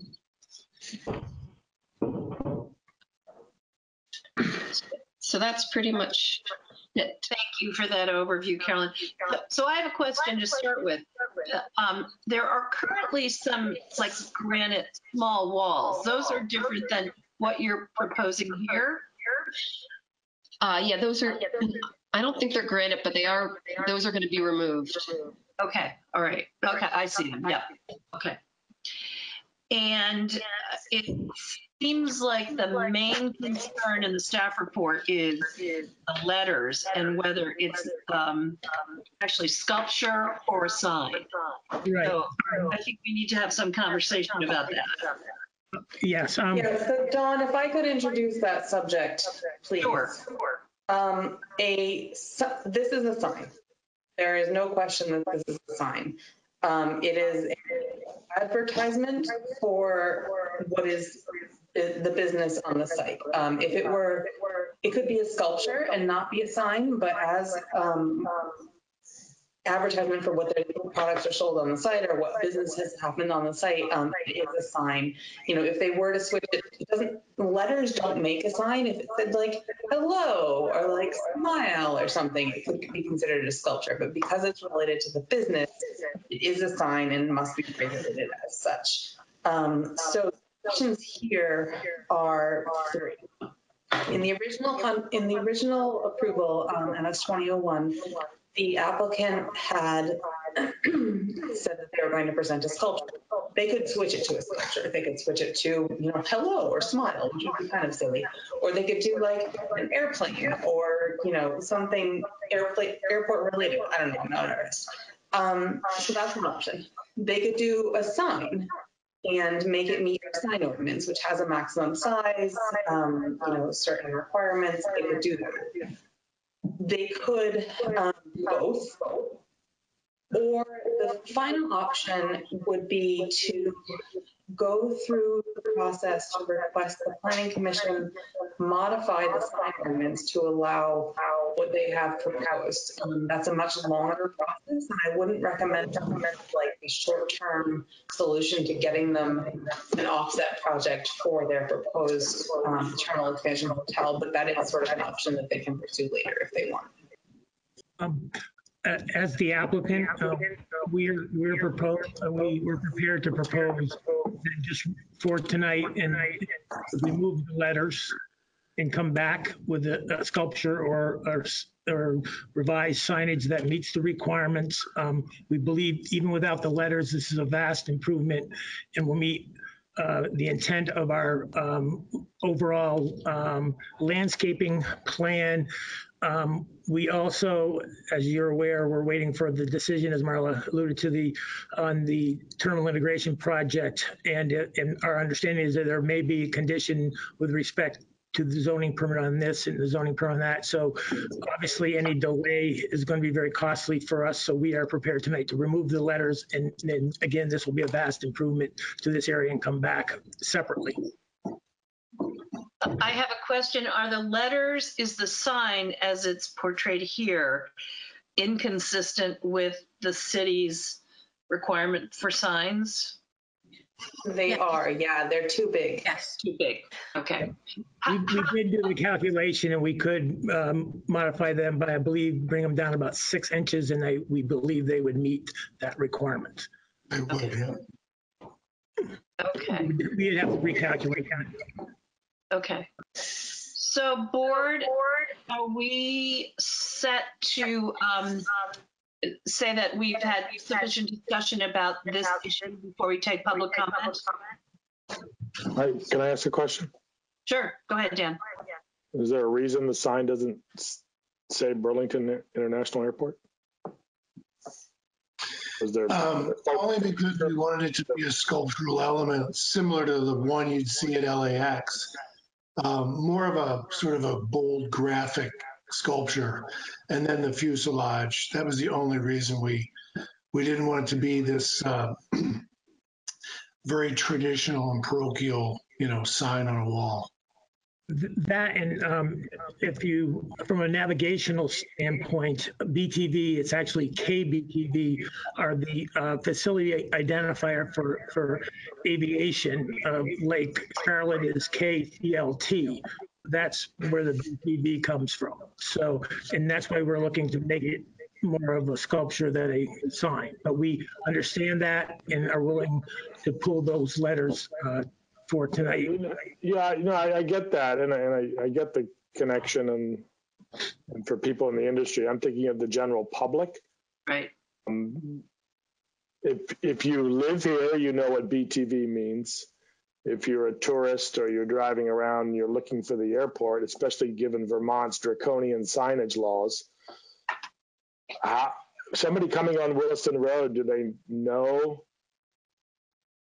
the airport?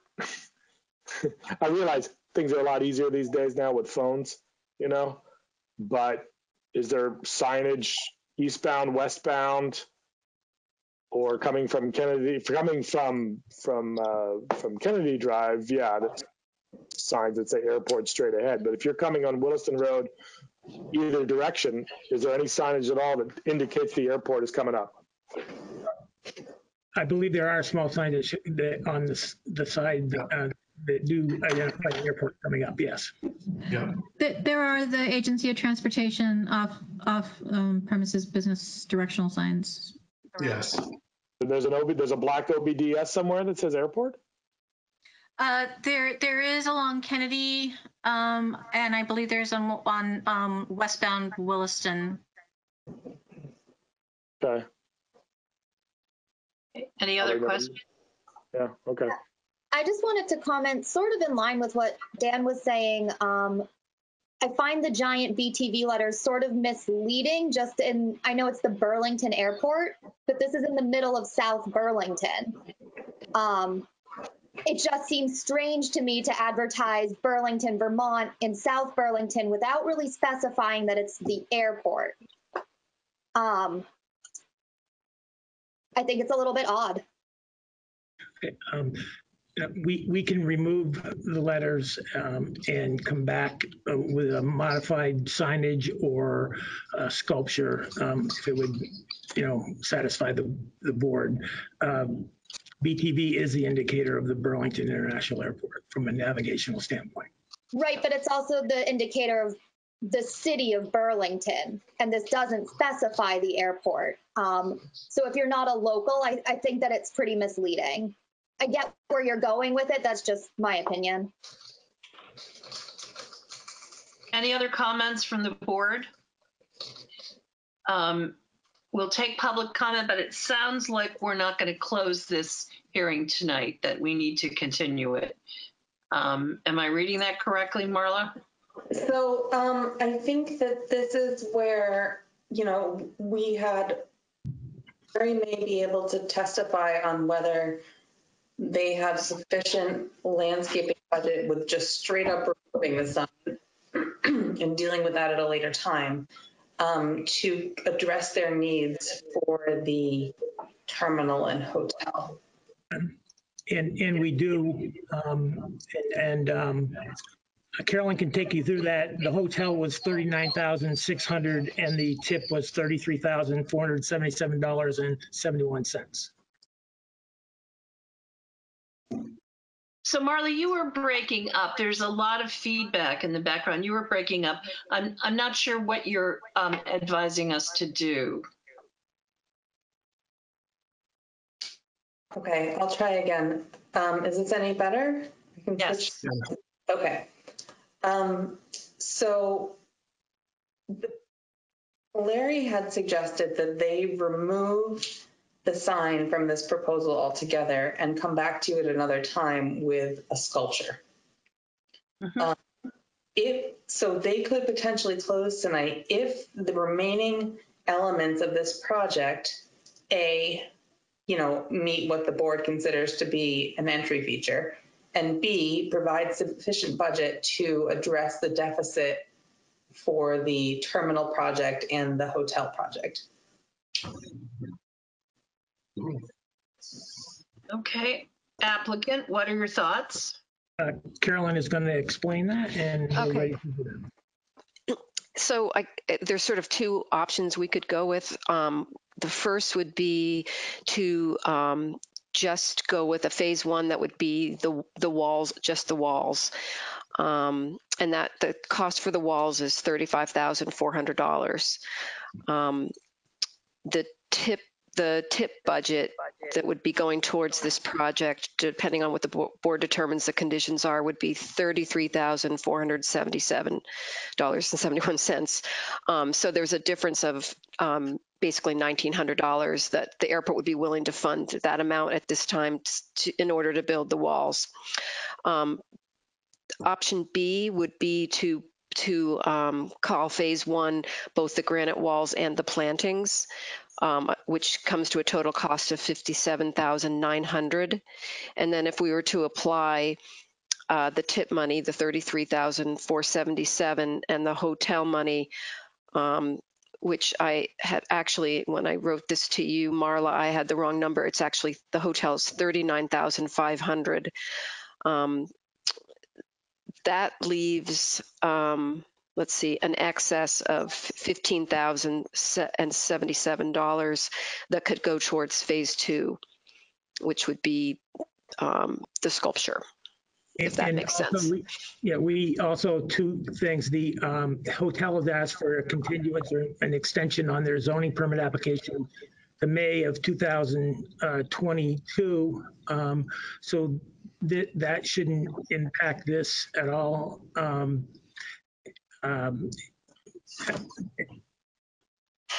That's it. Yeah. So where do we go from here? We would like the hearing, obviously, we like approval without the letters, because our understanding is this is also tied to the TIP project, which is a significant undertaking. If it gets pushed back, is going to go into the winter, and that's more into the winter than we wanted to. So we are willing to take the letters out. That's a significant improvement that we can build upon on that corner and move this project forward. And it's consistent with the overall landscaping plan that was previously approved. Yeah. Okay, thank you, Larry. So, board members, is that is what Larry suggests acceptable? And Marla, does it meet your needs? It does. Yes, it's a question for the board. I don't have any concerns about what they're proposing, as long as the board feels like the proposal without the sculpture is still an entrance feature.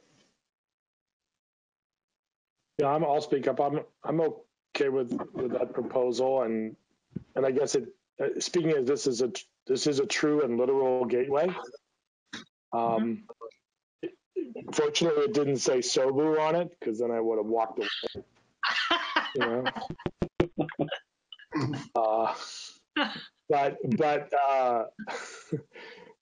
But it does make me wonder about, it's great you're doing that work at the corner. That's sort of you don't even know, it's kind of dumpy looking there, as you well know. Yeah.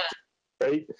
And as a definite improvement. And but I would encourage you to, talk to others in the city or other people doing design work around there, and come up with some other ways to make it more of a gateway feature, and maybe it's obviously something better than a wooden sign, but some sort of announcing its presence is a great idea.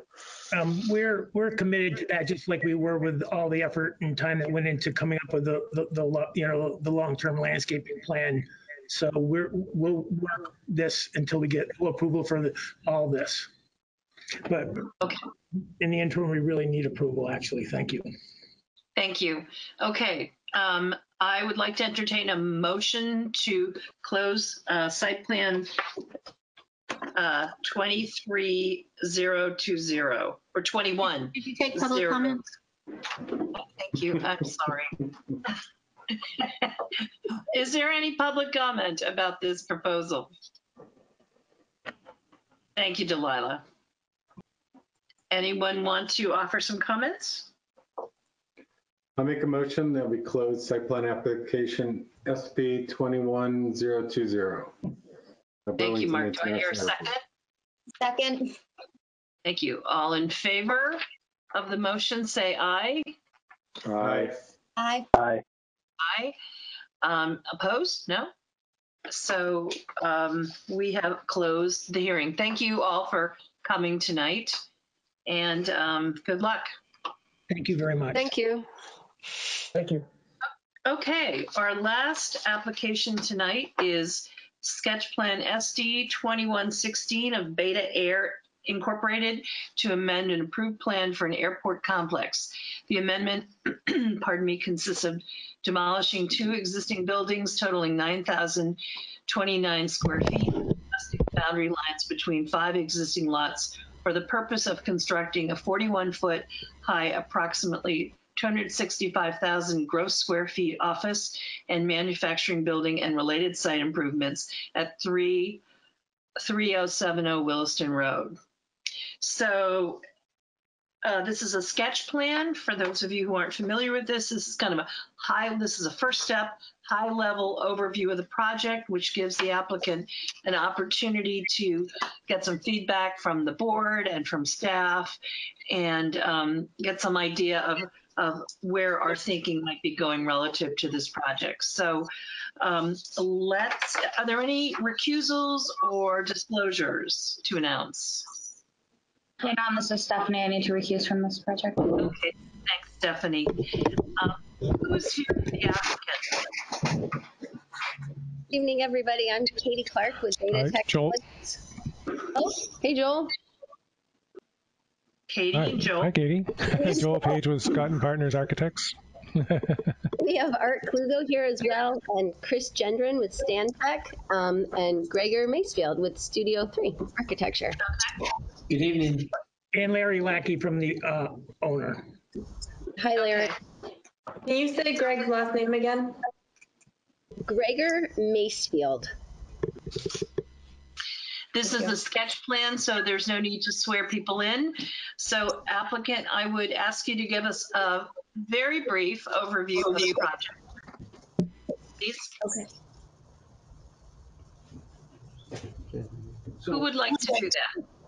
I'm gonna, well, so Art, do you wanna? here. Hi, this is Art Klugo with the applicant, with Beta. Marla, are you able to bring up the short slide deck that we had sent earlier today? Just a quick overview. Sure, so Delilah runs the presentation.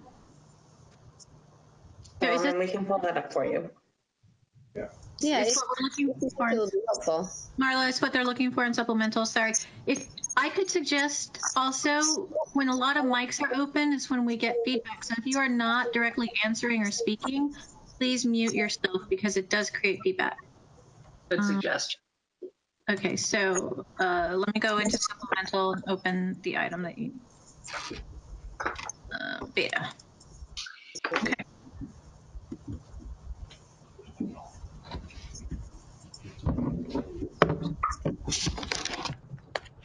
That's my phone.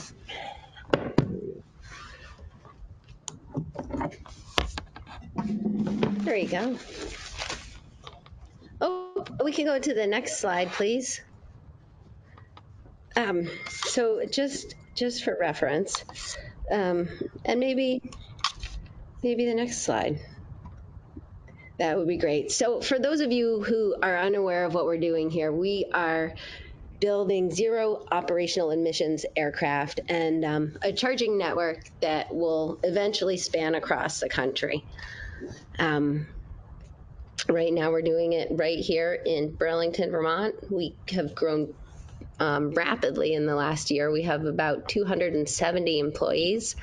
And if we're successful, we'll potentially double that number with our manufacturing facility that we'll need to obviously construct more aircraft.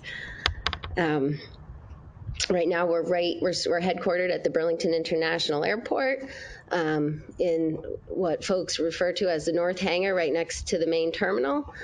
Our first mission will be organ delivery. We were founded in 2017 with support from United Therapeutics. Martine Rothblatt, their CEO and founder, was looking for a more sustainable way to deliver organs, and we're hoping to fill that gap, and also fly cargo missions and eventually fly people as well.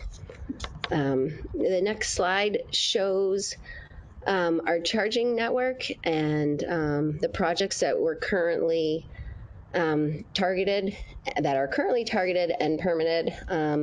Some of them that are completed. Our aircraft flies about 250 nautical miles between charging, and you can see down here in the left-hand corner the most simplified method for charging, which looks like a car charger. It can actually charge vehicles as well, electric cars, and up at the top shows our charging pad that's located right here at the airport, which has crew quarters and a control center. Folks like Martine will use it to house pilots and keep a staff on call for those critical missions when they are delivering human organs. Let's see, that's all I have. So Marla, you can take it away, please. Here, let me grab it. Or Art. Yeah, let me grab it. Yeah. Marla. So, here. Marla, what we thought we would do is either Marla or Madam Chair. Hi, this is Art Klugo with Beta, and picking up where Katie just took us.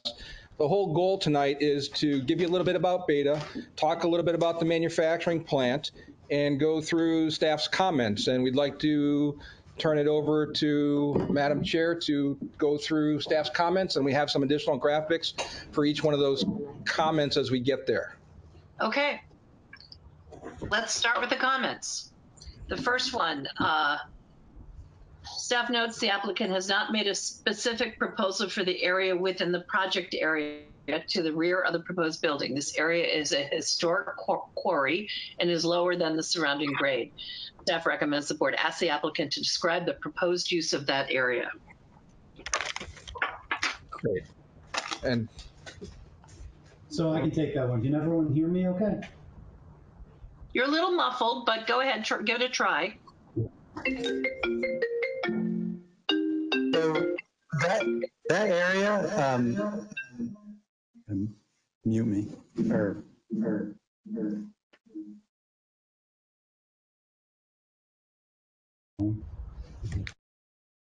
it's the owl, isn't it? Sorry, we're just working through some technical difficulties, but so just to describe that area, it's called behind the building or east of the site. That area is actually considered a runway protection zone. We actually avoided it on purpose because that area restricts development for such uses as buildings and parking lots, basically to protect the public from an aircraft that may undershoot or overshoot the airway or the runway. So that area is limited by the FAA for any public development, which is the one reason why we didn't go in that area. There is still some opportunity to potentially do stormwater treatment in that area, and we're still evaluating that. One other thing you should know about the site on that side is that if you can see the runway in that graphic that Delilah has up, there's approach cones that limit the height of the building, and that as an aircraft comes in, there needs to be a clear area below that aircraft as it comes in, and we can't be within that. When we look at that cone, the height of our building is restricted by that elevation of that cone as we approach. And we've done a preliminary analysis to establish a max building height and location based on that cone, and we've submitted an application to the FAA to further confirm our preliminary assessment. Okay. Can I ask a question? Sure, go ahead, Marla. So Chris, what is the height that you believe you can construct in that zone? It's hard to determine an exact height because the building, the finished floor can change. But right now, the manufacturing crew needs around 59 to 60 feet to do the operations that they need. And you think that that's, you're proposing? This is Art. To pick up on what Chris just said there, the building height was calculated at 41 feet high based on the land development requirement to use the average grade around the building. Now, because the site slopes 20 feet from the front to the back, the height of the building on the runway side will be closer to 60 feet. The height of the building on the Williston Road side or the office side will be closer to the 41 feet, probably a little bit less as we described in the application. Does that help you, Marla? Yeah, that was more, what did you call it, a Columbo question? I knew the answer already. I just thought the board might be interested. Okay, thank you. Thank you. So have we addressed number one, board? Historic quarry, the proposed use of that area. Okay, let's move on to two. Recommends board discuss the project design and gateway vision with the applicant. The board may wish to have this discussion in conjunction with the site plan parking placement standards below. Applicant, what are your thoughts about that?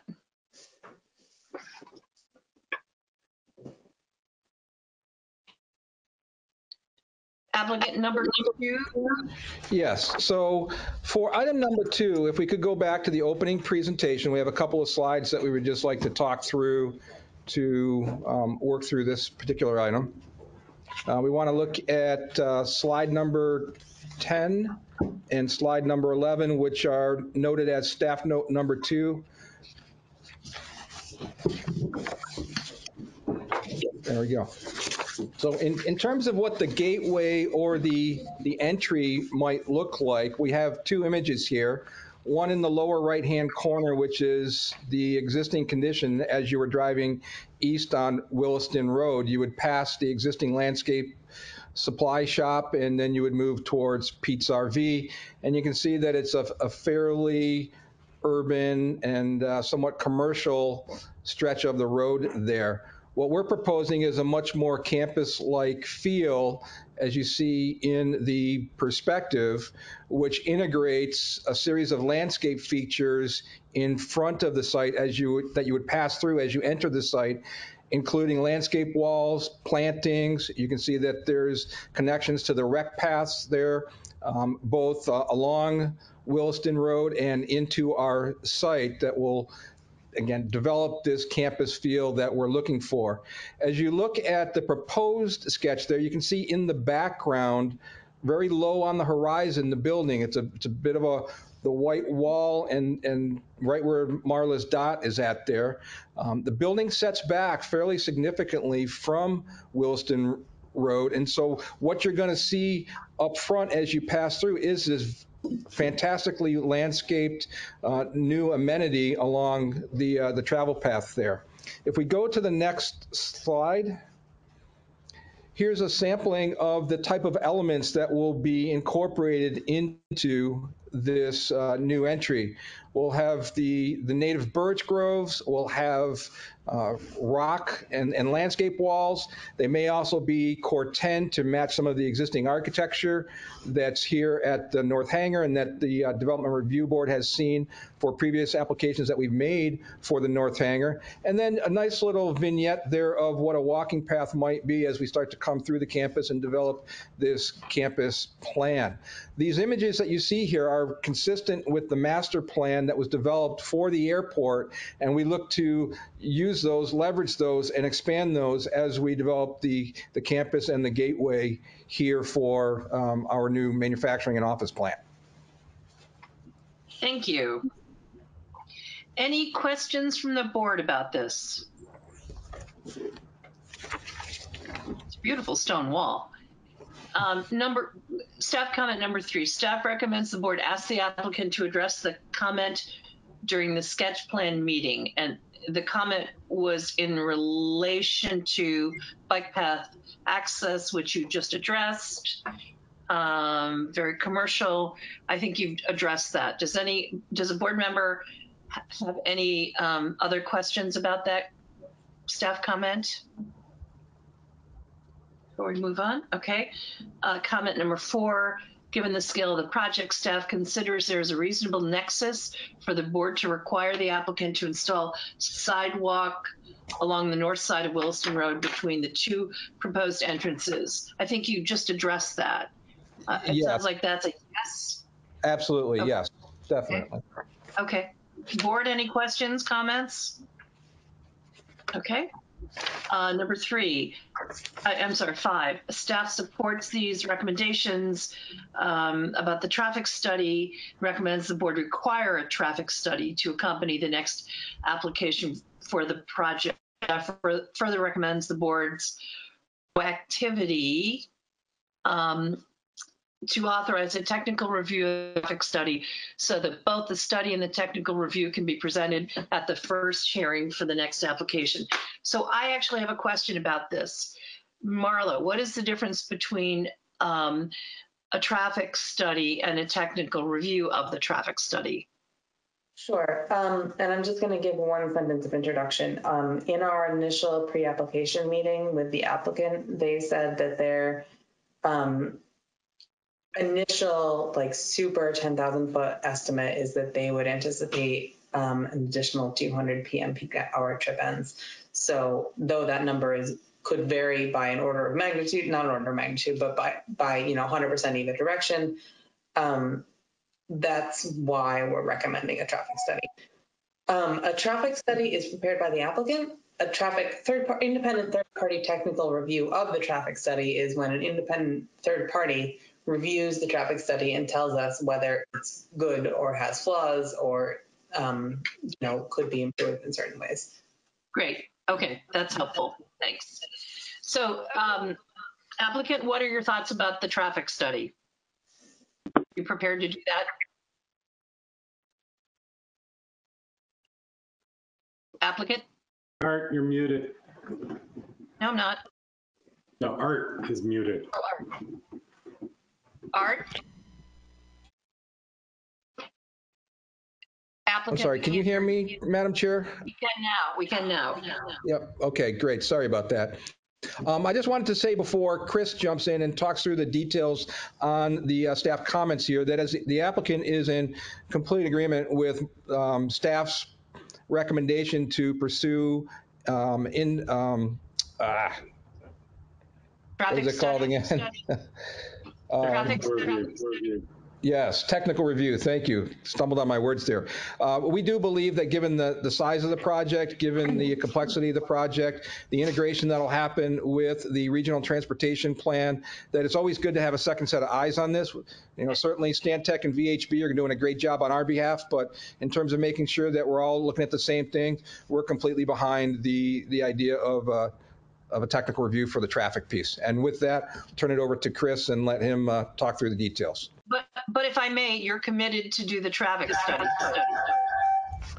We are, and as Chris will share in just a minute, we're fairly far along. We received the second draft of the traffic study today, and we need to review that and anticipate being able to submit the traffic study sometime over the next week or so once we get a chance to review it and have our team respond to any comments that we may have. Great. Was somebody else going to say something on your team? Okay. Board, any comments? No, just that I'll make a motion that we invoke technical review of the traffic study when it comes in. Okay, anyone want to second that? I'll second. This is Jim. Do we need to vote on this, Marla? Yes. Okay. All in favor of invoking a technical review of the traffic study, say aye. Aye. Aye. Opposed? Okay, sounds like we're good with that. Okay. Number 6, staff recommends the board direct the applicant to submit field delineations and wetland reports as well as probably documentation from the state wetlands program supporting the delineation as part of the next application. Is that acceptable to you, applicant? I'm sorry, you're muted. I can't hear you. Who's speaking for the applicant, please? Who's speaking for the applicant? Go ahead and pause, Chris. Chris. This is Chris Gendron, speaking for the applicant. We delineated the wetlands recently, and we're scheduled to meet with the wetland ecologist later this month. Okay. Good. Thank you. Any questions from the board about that? Okay. Number 7, staff recommends the board discuss with the applicant whether they believe they will be able to adjust their proposal to meet the requirements for the above discussed exception to parking being prohibited in front. If they cannot, staff considers the other potential exceptions only allow a limited amount of the desired parking to the front and therefore would require a significant redesign of the project.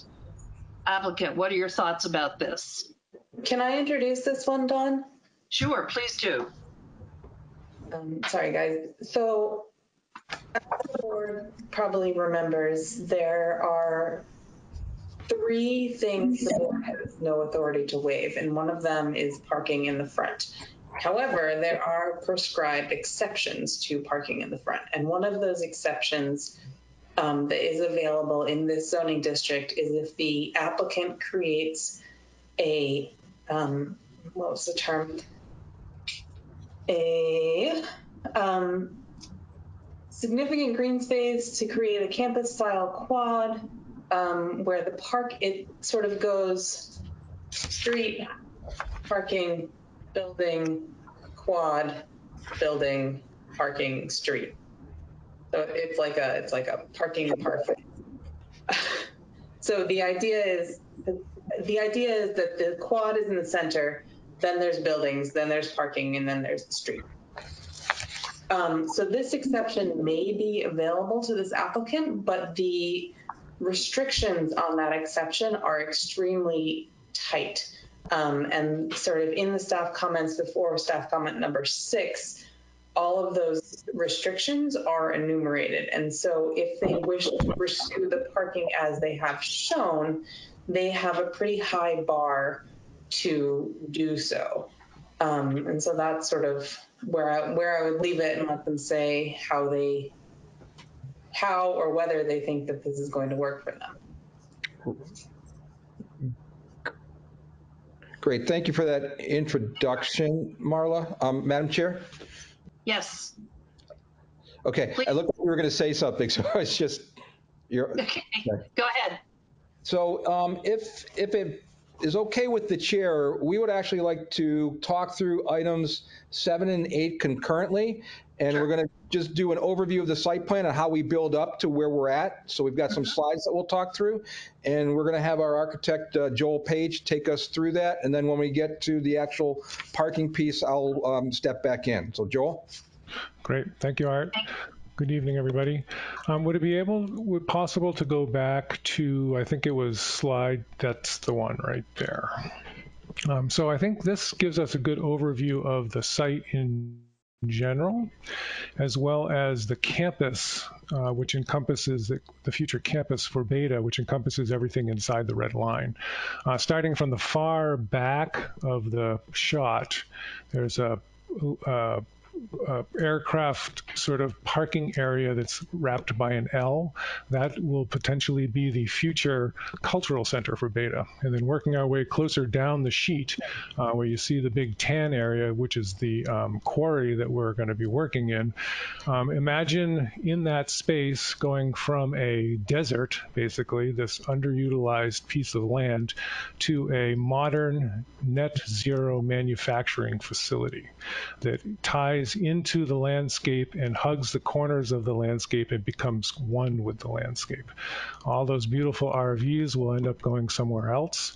There'll be a beautiful greened new pathway and parking leading up to the entrance to the production facility. I think it's important that we describe kind of the work that's going to go on there. So this is a manufacturing facility, as well as Beta's future headquarters. So it'll be a large building housing a lot of unique work that's being done, including the manufacture of electric vertical takeoff and landing aircraft, which in itself is a totally unique entity. The building that's behind the first rectangle you see is Continental Hangar. I'll point out a few key features which will come into play in the next few slides. There's Mirabelle's, which is the rectangular building closer to Williston Road at the far end of that red line. And then on the close end of the shot is a rock outcropping, which plays into our landscape design. So we could go to the next slide. Here, you'll see pretty lightly are some purple lines in the middle of the shot. Those are takeoff and landing, departure, three-dimensional planes that we have to work around to fit this building into the site. So that in the areas northeast of the purple lines are basically where we cannot develop. The big dark building in the middle of the shot is the Continental Hangar, and that can be a landmark for how we orient ourselves on the site. Go ahead and go to the next shot. So you've seen a couple of site plan layouts, and they're really the culmination of an evolution of our design process. And starting with the design on the left, as we've learned more and more about the manufacturing process, we've also learned that we really need to maximize our footprint area. And to do that, it takes the building, and we have to be 60 feet away from the Continental Hangar, which was that dark rectangular building you saw previously in the middle of the shot. So to get the building size we need, that pushes us further to the south, which ends up coming closer to the unique rock outcropping that is, which I don't have a marker, to the sort of bottom-ish right of the building shown. There will also be, and then as we've progressed with the design of the site, we've also are trying to create an interesting procession from Williston Road up to the building. And hey, so the building, yes. If someone on your team wants to use a pointer, there are annotation tools to point out things you're okay. How do I find those? I would like to do that, but I haven't found them. Yeah, there's something that looks like a paintbrush with a little arrow next to it. Really? Or a little ribbon above your go-to meeting that says, yeah. I do not see anything like that. You're the second person to say that tonight. I see people, chat, settings, and some dots. No, it's a separate bar that shows up when you hover over the presentation part of the screen. Oh. Sometimes if you move your cursor to the right of the screen, it becomes visible. It has a little camera at the top and then a plus and a minus. Let me try going to, I don't want to hit the wrong button and lose you all. Well, if someone else on your team knows what you're talking about and has the tools, they could do it too. Yeah, does anybody see it on their screen? I'm not part of the presentation, but I see it on my screen if you'd like me to point. Yeah, I would go to the right image. Actually, it's going to be kind of awkward. Well, the basic gist of it is we're evolving as we learn more about how the production is going to work, and as we're focusing on how we're designing the building and the key features we want to have. And as the building sits on the site, some of the net zero features we want to emphasize, and you'll see in some of the future slides, are we will have solar panels on the roof. We're going to have skylights. We're looking into geothermal heating and cooling. And also site features as we do the plantings, trying to work with native species and manage those with low water, not needing a lot of water and everything. So the area in yellow you see there is a rock outcropping, which when we get to further descriptions of the building, you'll see it creates a unique gully, which is like a natural amphitheater that folks can sit in, and it would become part of our entry procession into the building and also tying in how the public accesses the site. So if we can go to the next slide. Here is the next iteration of the plan. The building, unfortunately, isn't in color yet, but what you can see on the site are walkways that connect all the way over to Aviation Drive, sort of along that the area south of the building. Yeah, there's Aviation Drive, and then there's a gray line that's a walkway.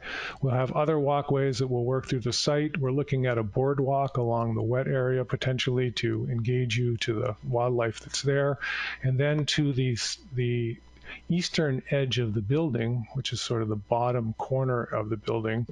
We're maximizing the features, the rock features there, the cliffs, and putting in pathways, sitting areas. And what we've discovered walking around the site, which you wouldn't expect, is there are unique views to the Green Mountains. Yeah. You can see and to the north, as well as to the airport. So part of our building design wants to take advantage of that. So it grounds you in the site, and it also gives you a great visual of what's happening at the airport. And that will be open to on the outside of the building side to the public, as well as to Beta employees. And we can go to the next slide. I think, oh, yeah, that one. So in order for us to, and I'll let Art probably take this over because he's more versed in that, we have some options to try to mitigate or to find solutions to the parking dilemma. Or parking challenge, less about a dilemma, more about a challenge. As Joel True. said, we're learning more every day about this project. We're working fast, and we've been very thankful for all the support that we've had from staff to date, from the various state folks that we've talked to and help us get to this point. It's been a collaborative process today, and it'll continue to be a collaborative process as we go forward. So what you see here in the numbers, number one, a public park, number two, a commercial building, and number three, an entry drive, these relate directly to the staff report where, let me just open up those pages. On page 6 of 8 on the staff report under parking, and they were identified these potential solutions to the challenge that we have with our building, and that is that the back of our building is actually the front of our building on the airport because we're producing airplanes and we need to roll them out the back. So it's very challenging to put cars in the back, as you might expect, as well as trying to work through that with any FAA guidelines that may say, you know, if it's a vehicle on the tarmac, then it has to go through certain clearances and be certified, and Larry can speak definitely better to that than I can. But suffice it to say that we've identified really the front of the building as it's defined by the land development regulations as really the only place to put parking. And so in order to comply with the land development regulations, we're working through these various components. Option one was to put a public park in as defined by Marla, and I believe it has to be about 150,000 square feet. The other option is to put a commercial building along Williston Road of a size that would meet the land development regulations, thus having the parking behind that commercial building in number two. And then number three would be to reorient the entry drive in a way that you try to adjust where the front of that building may be, so more of the parking would technically be on the side. The staff comments were great. We're working through those right now. We don't have a final solution yet. Again, this will be collaborative. We anticipate working with a whole host of folks to come up with the right solution, but we're open to really numbers 1 and 2. Number 3, I'm not sure that we could actually get the drive in a place that would make it work with the land development regulations. So we're going to focus our efforts on 1 and 2. And when we come back with our preliminary and final, you'll see either a solution that has the public park or a solution that has a commercial building, and quite possibly one that has a mixture of both, because as was stated earlier, up by number 1, we are looking at developing a cultural center almost concurrently with the manufacturing center. And part of this cultural center and bringing people in to experience aviation, it only makes sense to have a park component to that, since one of the things that's really great to do is to sit outside and watch the airplanes come and go. And it's a much different experience from the outside than it is from the inside.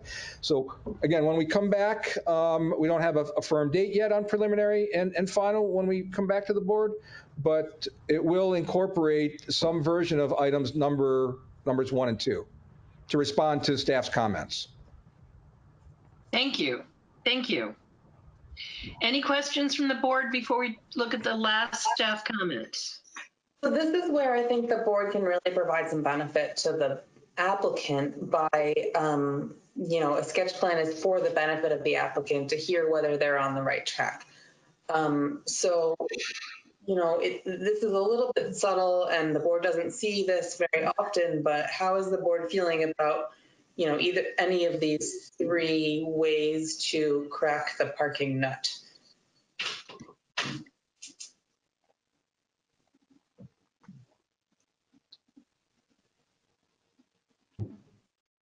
Don, may I weigh in on this? I was hoping you would. Thank you, Mark. Sure. I mean, I think that, especially given the development on Williston Road, I suspect you're going to end up with, more leaning towards the commercial building to block the parking. And then it would also lend itself to some further development for the for the parcel, I would have loved to have seen a public park, and really create this as like a gateway entry into this future sort of tech park, this sort of semi-enclosed tech park in the airport, leading in.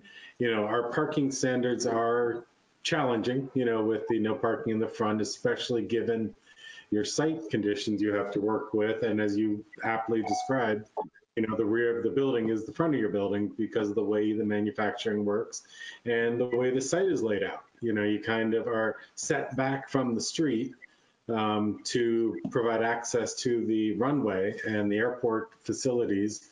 And therefore, you sort of are left with the front of it for your parking, which goes against the regulations. So I think that I would love, I agree with you. I don't see number 3 leaning towards being able to solve it with number 3, your entry drive. I think you're going to end up with a mix of 1 and 2. And I am interested to see how you sort of do solve it. Because I think you have a great opportunity to put some sort of commercial building or couple small buildings, on Williston Road to maintain that sort of pattern language on Williston Road, then screen your parking in the rear with those. Good comment. Other comments by the board? Thank you for that, Mark. Other comments before we move on? I have a question. What is the cultural center? I love the thought of that, but I don't know what it is. Is it kind of like a museum or a simulation, or what is that about? How about all of the above? And it is lovingly referred to here at Beta as the Center for Awesomeness and all things aviation. It really is intended to provide a spark to those that have some interest in aviation and bring them in. And even those that maybe are curious about what it is and don't have that same spark may wander in and take a look at it. But it's going to include simulation. It's going to include training for our pilots and potentially even some alliances and some synergies with some local businesses that we're talking to right now. One of the curious things about the airline industry and what we're doing here at Beta is that by the year 2030, we're going to need to train 10,000 pilots. Now, some of those are going to be pilots that already have pilot license and they'll be certified on either our aircraft or similar aircraft. Some of those will be new trainings, and there's going to be many places where that's going to happen, but one of the key places could be here on property. As part of the cultural center, there'll be some hangar space for some general aviation. So it'll be not just ALIA, but if you've been out to the airport recently and seen some of the really cool small planes that are floating around that are part of the Beta fleet, those will become part of that cultural center. There could be a restaurant out there. There could be a cafe out there. There could be a whole host of things that center around this idea of aviation. STEM education as another way to reach out to the community. Bring the schools in, give them an opportunity to have some hands-on experience in this space. It is really intended to be as broad and as forward-thinking as we can possibly make it. Sounds very interesting. Sounds wonderful. All right. I'm looking at the time, and let's take the last comment, number 9. And this is about the aesthetics of the building.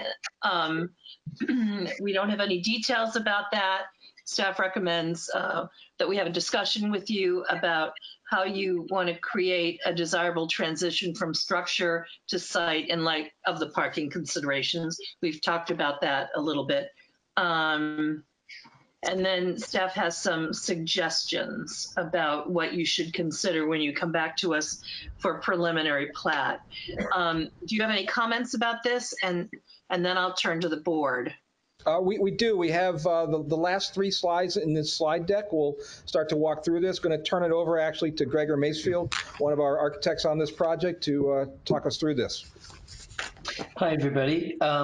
So what you're looking at right now, the lower image, is actually the image that you would have as you approached. As Joel described in the site plan, the arrival through the gateway, perhaps we call this aviation park instead of tech park, but as you come in through that gateway, the alley it bends to the northeast, revealing the building gradually as you arrive. So on this bottom sketch here, what you're seeing is on the right-hand side, the actual arrival and the turnaround. And then as you move toward the left-hand side, headed toward the Continental Hangar or the Cultural Center, is the shipping and receiving side. And both of these elements that you're looking at are actual arrivals. One is a more immediate arrival if you happen to be working on the floor or with inventory and shipping. And the other on the right-hand side is actually the arrival to the main administrative and supplemental spaces. So moving to the image just above it, you can see it's a slight blow up of that arrival point. And what you're looking at in this image is a rather sculptural cutout of a wall of corten fins, sheets of steel that extend 20 feet from the parapet to the slab. And inside this outdoor pavilion is a 2-story window wall that's open to the public that provides a view, your first view into the manufacturing center where, you know, arguably the 21st century revolution of carbon footprint free flight is being produced.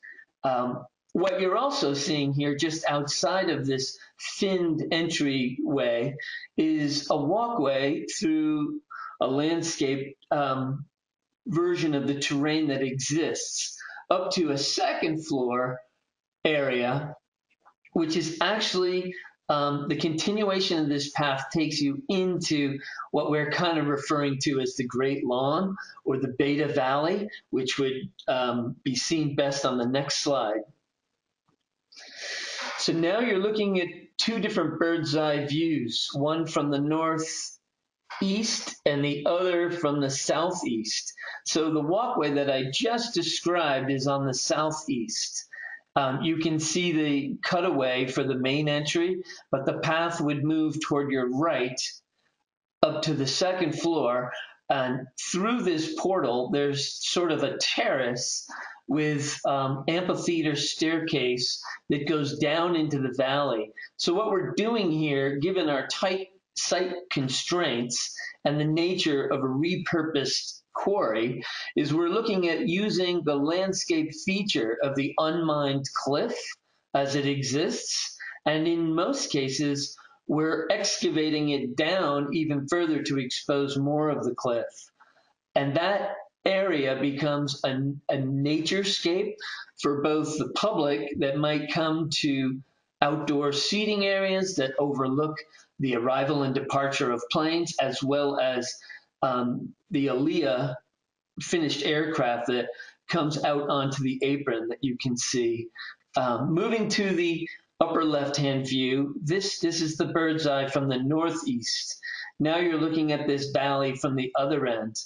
And the bar of building that you're seeing running from the upper left to the lower right is this amenity administrative support wing of the building. And then the larger volume that you're looking at is the actual manufacturing area. The black band, which you'll see in future presentations, is actually the hangar doors that open to allow the finished aircraft to come out. And then this texture that you're seeing up on the roof is the photovoltaic array that we're hoping to have interspersed with skylights for natural lighting. So really quickly, and I think it's been mentioned quite a bit already, sustainability is actually one of the core principles in Beta's mission to produce an aircraft that has 0 carbon footprint is going to be a game changer for the aviation world.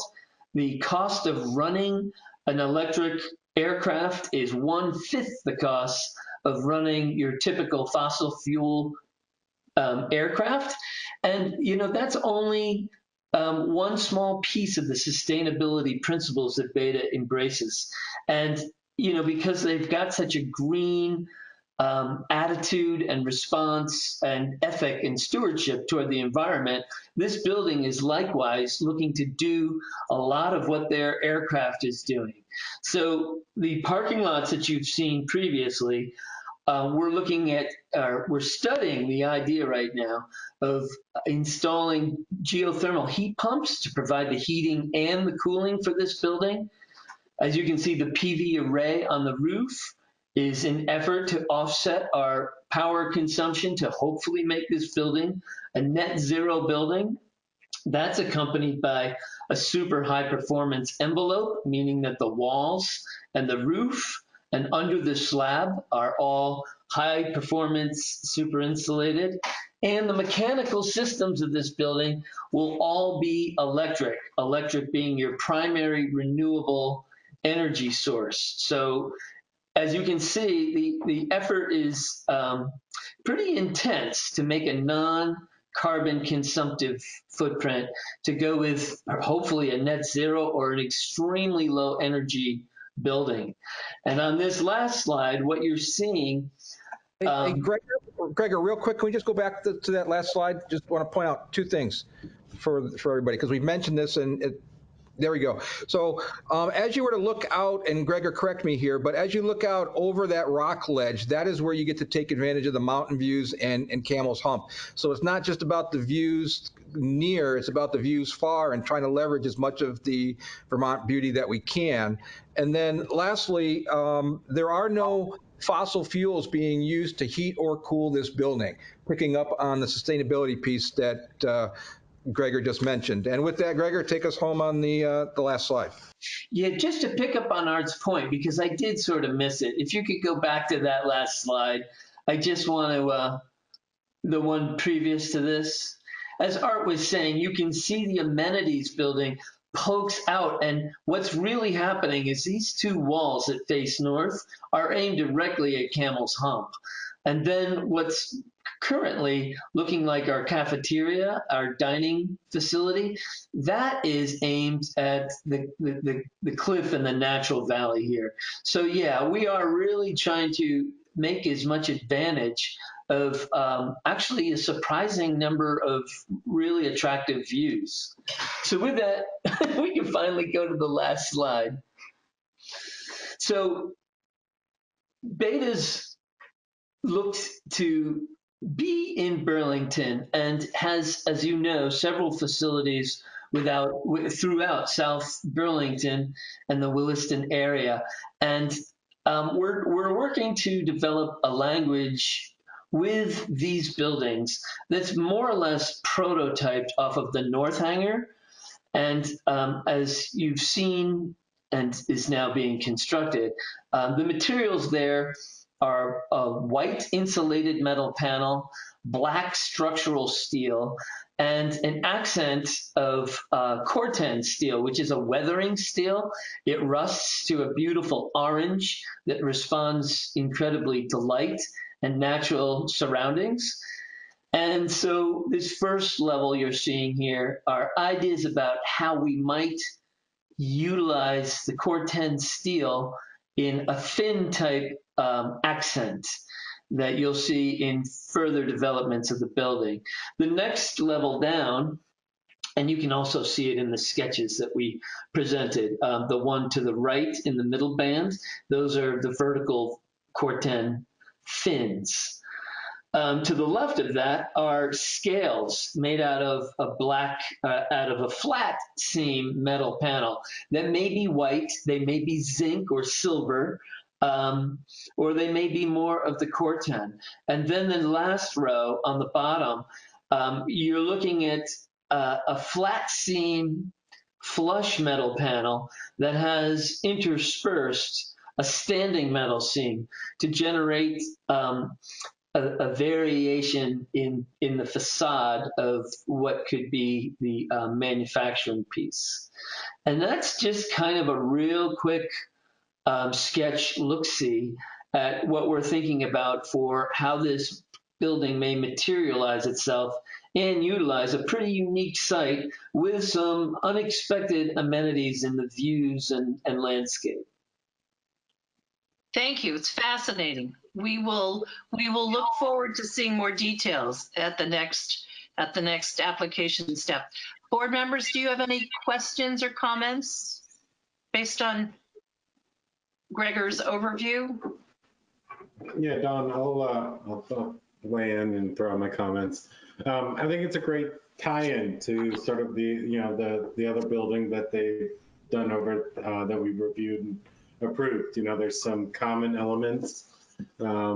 It's clearly continues to be an exciting company and an exciting development to see happening in Vermont and South Burlington. I think it's great to see the growth. I think it's, clearly it's responsible and it's forward thinking, and it seems to be in line with their company vision. And,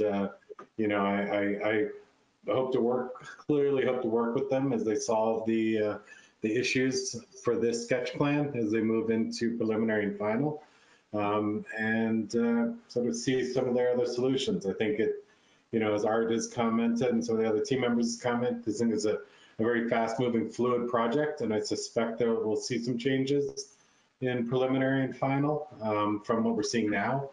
I think it's good direction so far.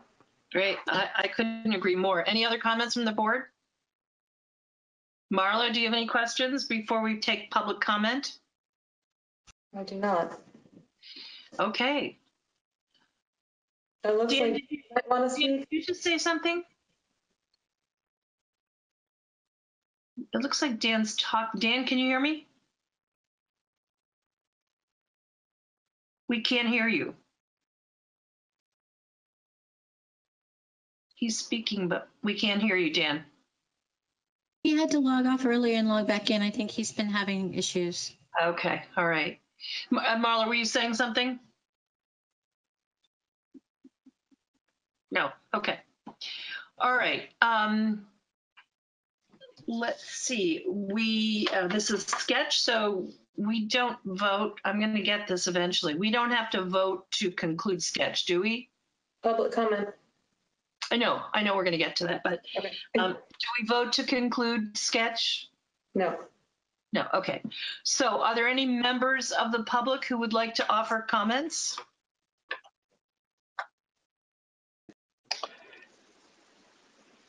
Hi, John Wilking. Hi, John. Yeah, we just, with my hat on as chair of the Economic Development Committee, we encourage you to go through your process and keep Beta moving along as best as possible. We think this is one of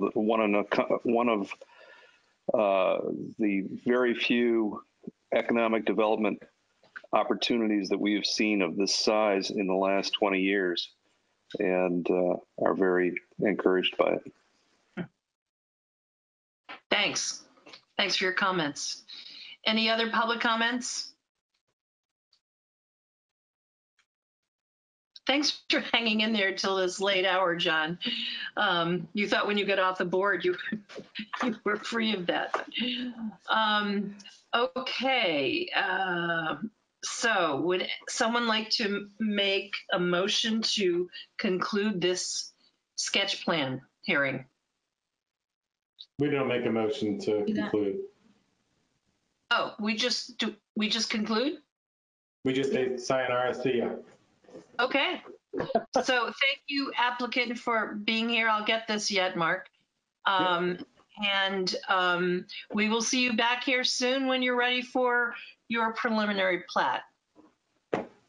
Many thanks from everyone here at Beta, and we look forward to working with everyone here going forward. Thank you. Yes, we do too. Thank you. Thank you.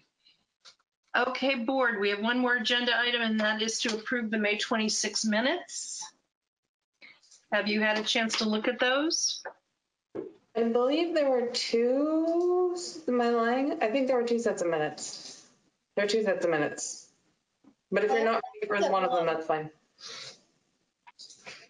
I did not see the June 1st. Did anyone else see the June 1st? Board Yes. members, you did? I did. Okay. Why don't you take it away then, Mark? All right, I'll make a motion that we approve the minutes from the May 26th and the June 1st DRB meetings as drafted. I'll second that. All in favor? Aye. Aye. Aye. Chair votes aye. So that concludes our meeting tonight. We will see you on July 6th at 5:30 outside of the barn on O'Brien Farm or Old Farm Road to do a site visit of that area. Good night, everyone.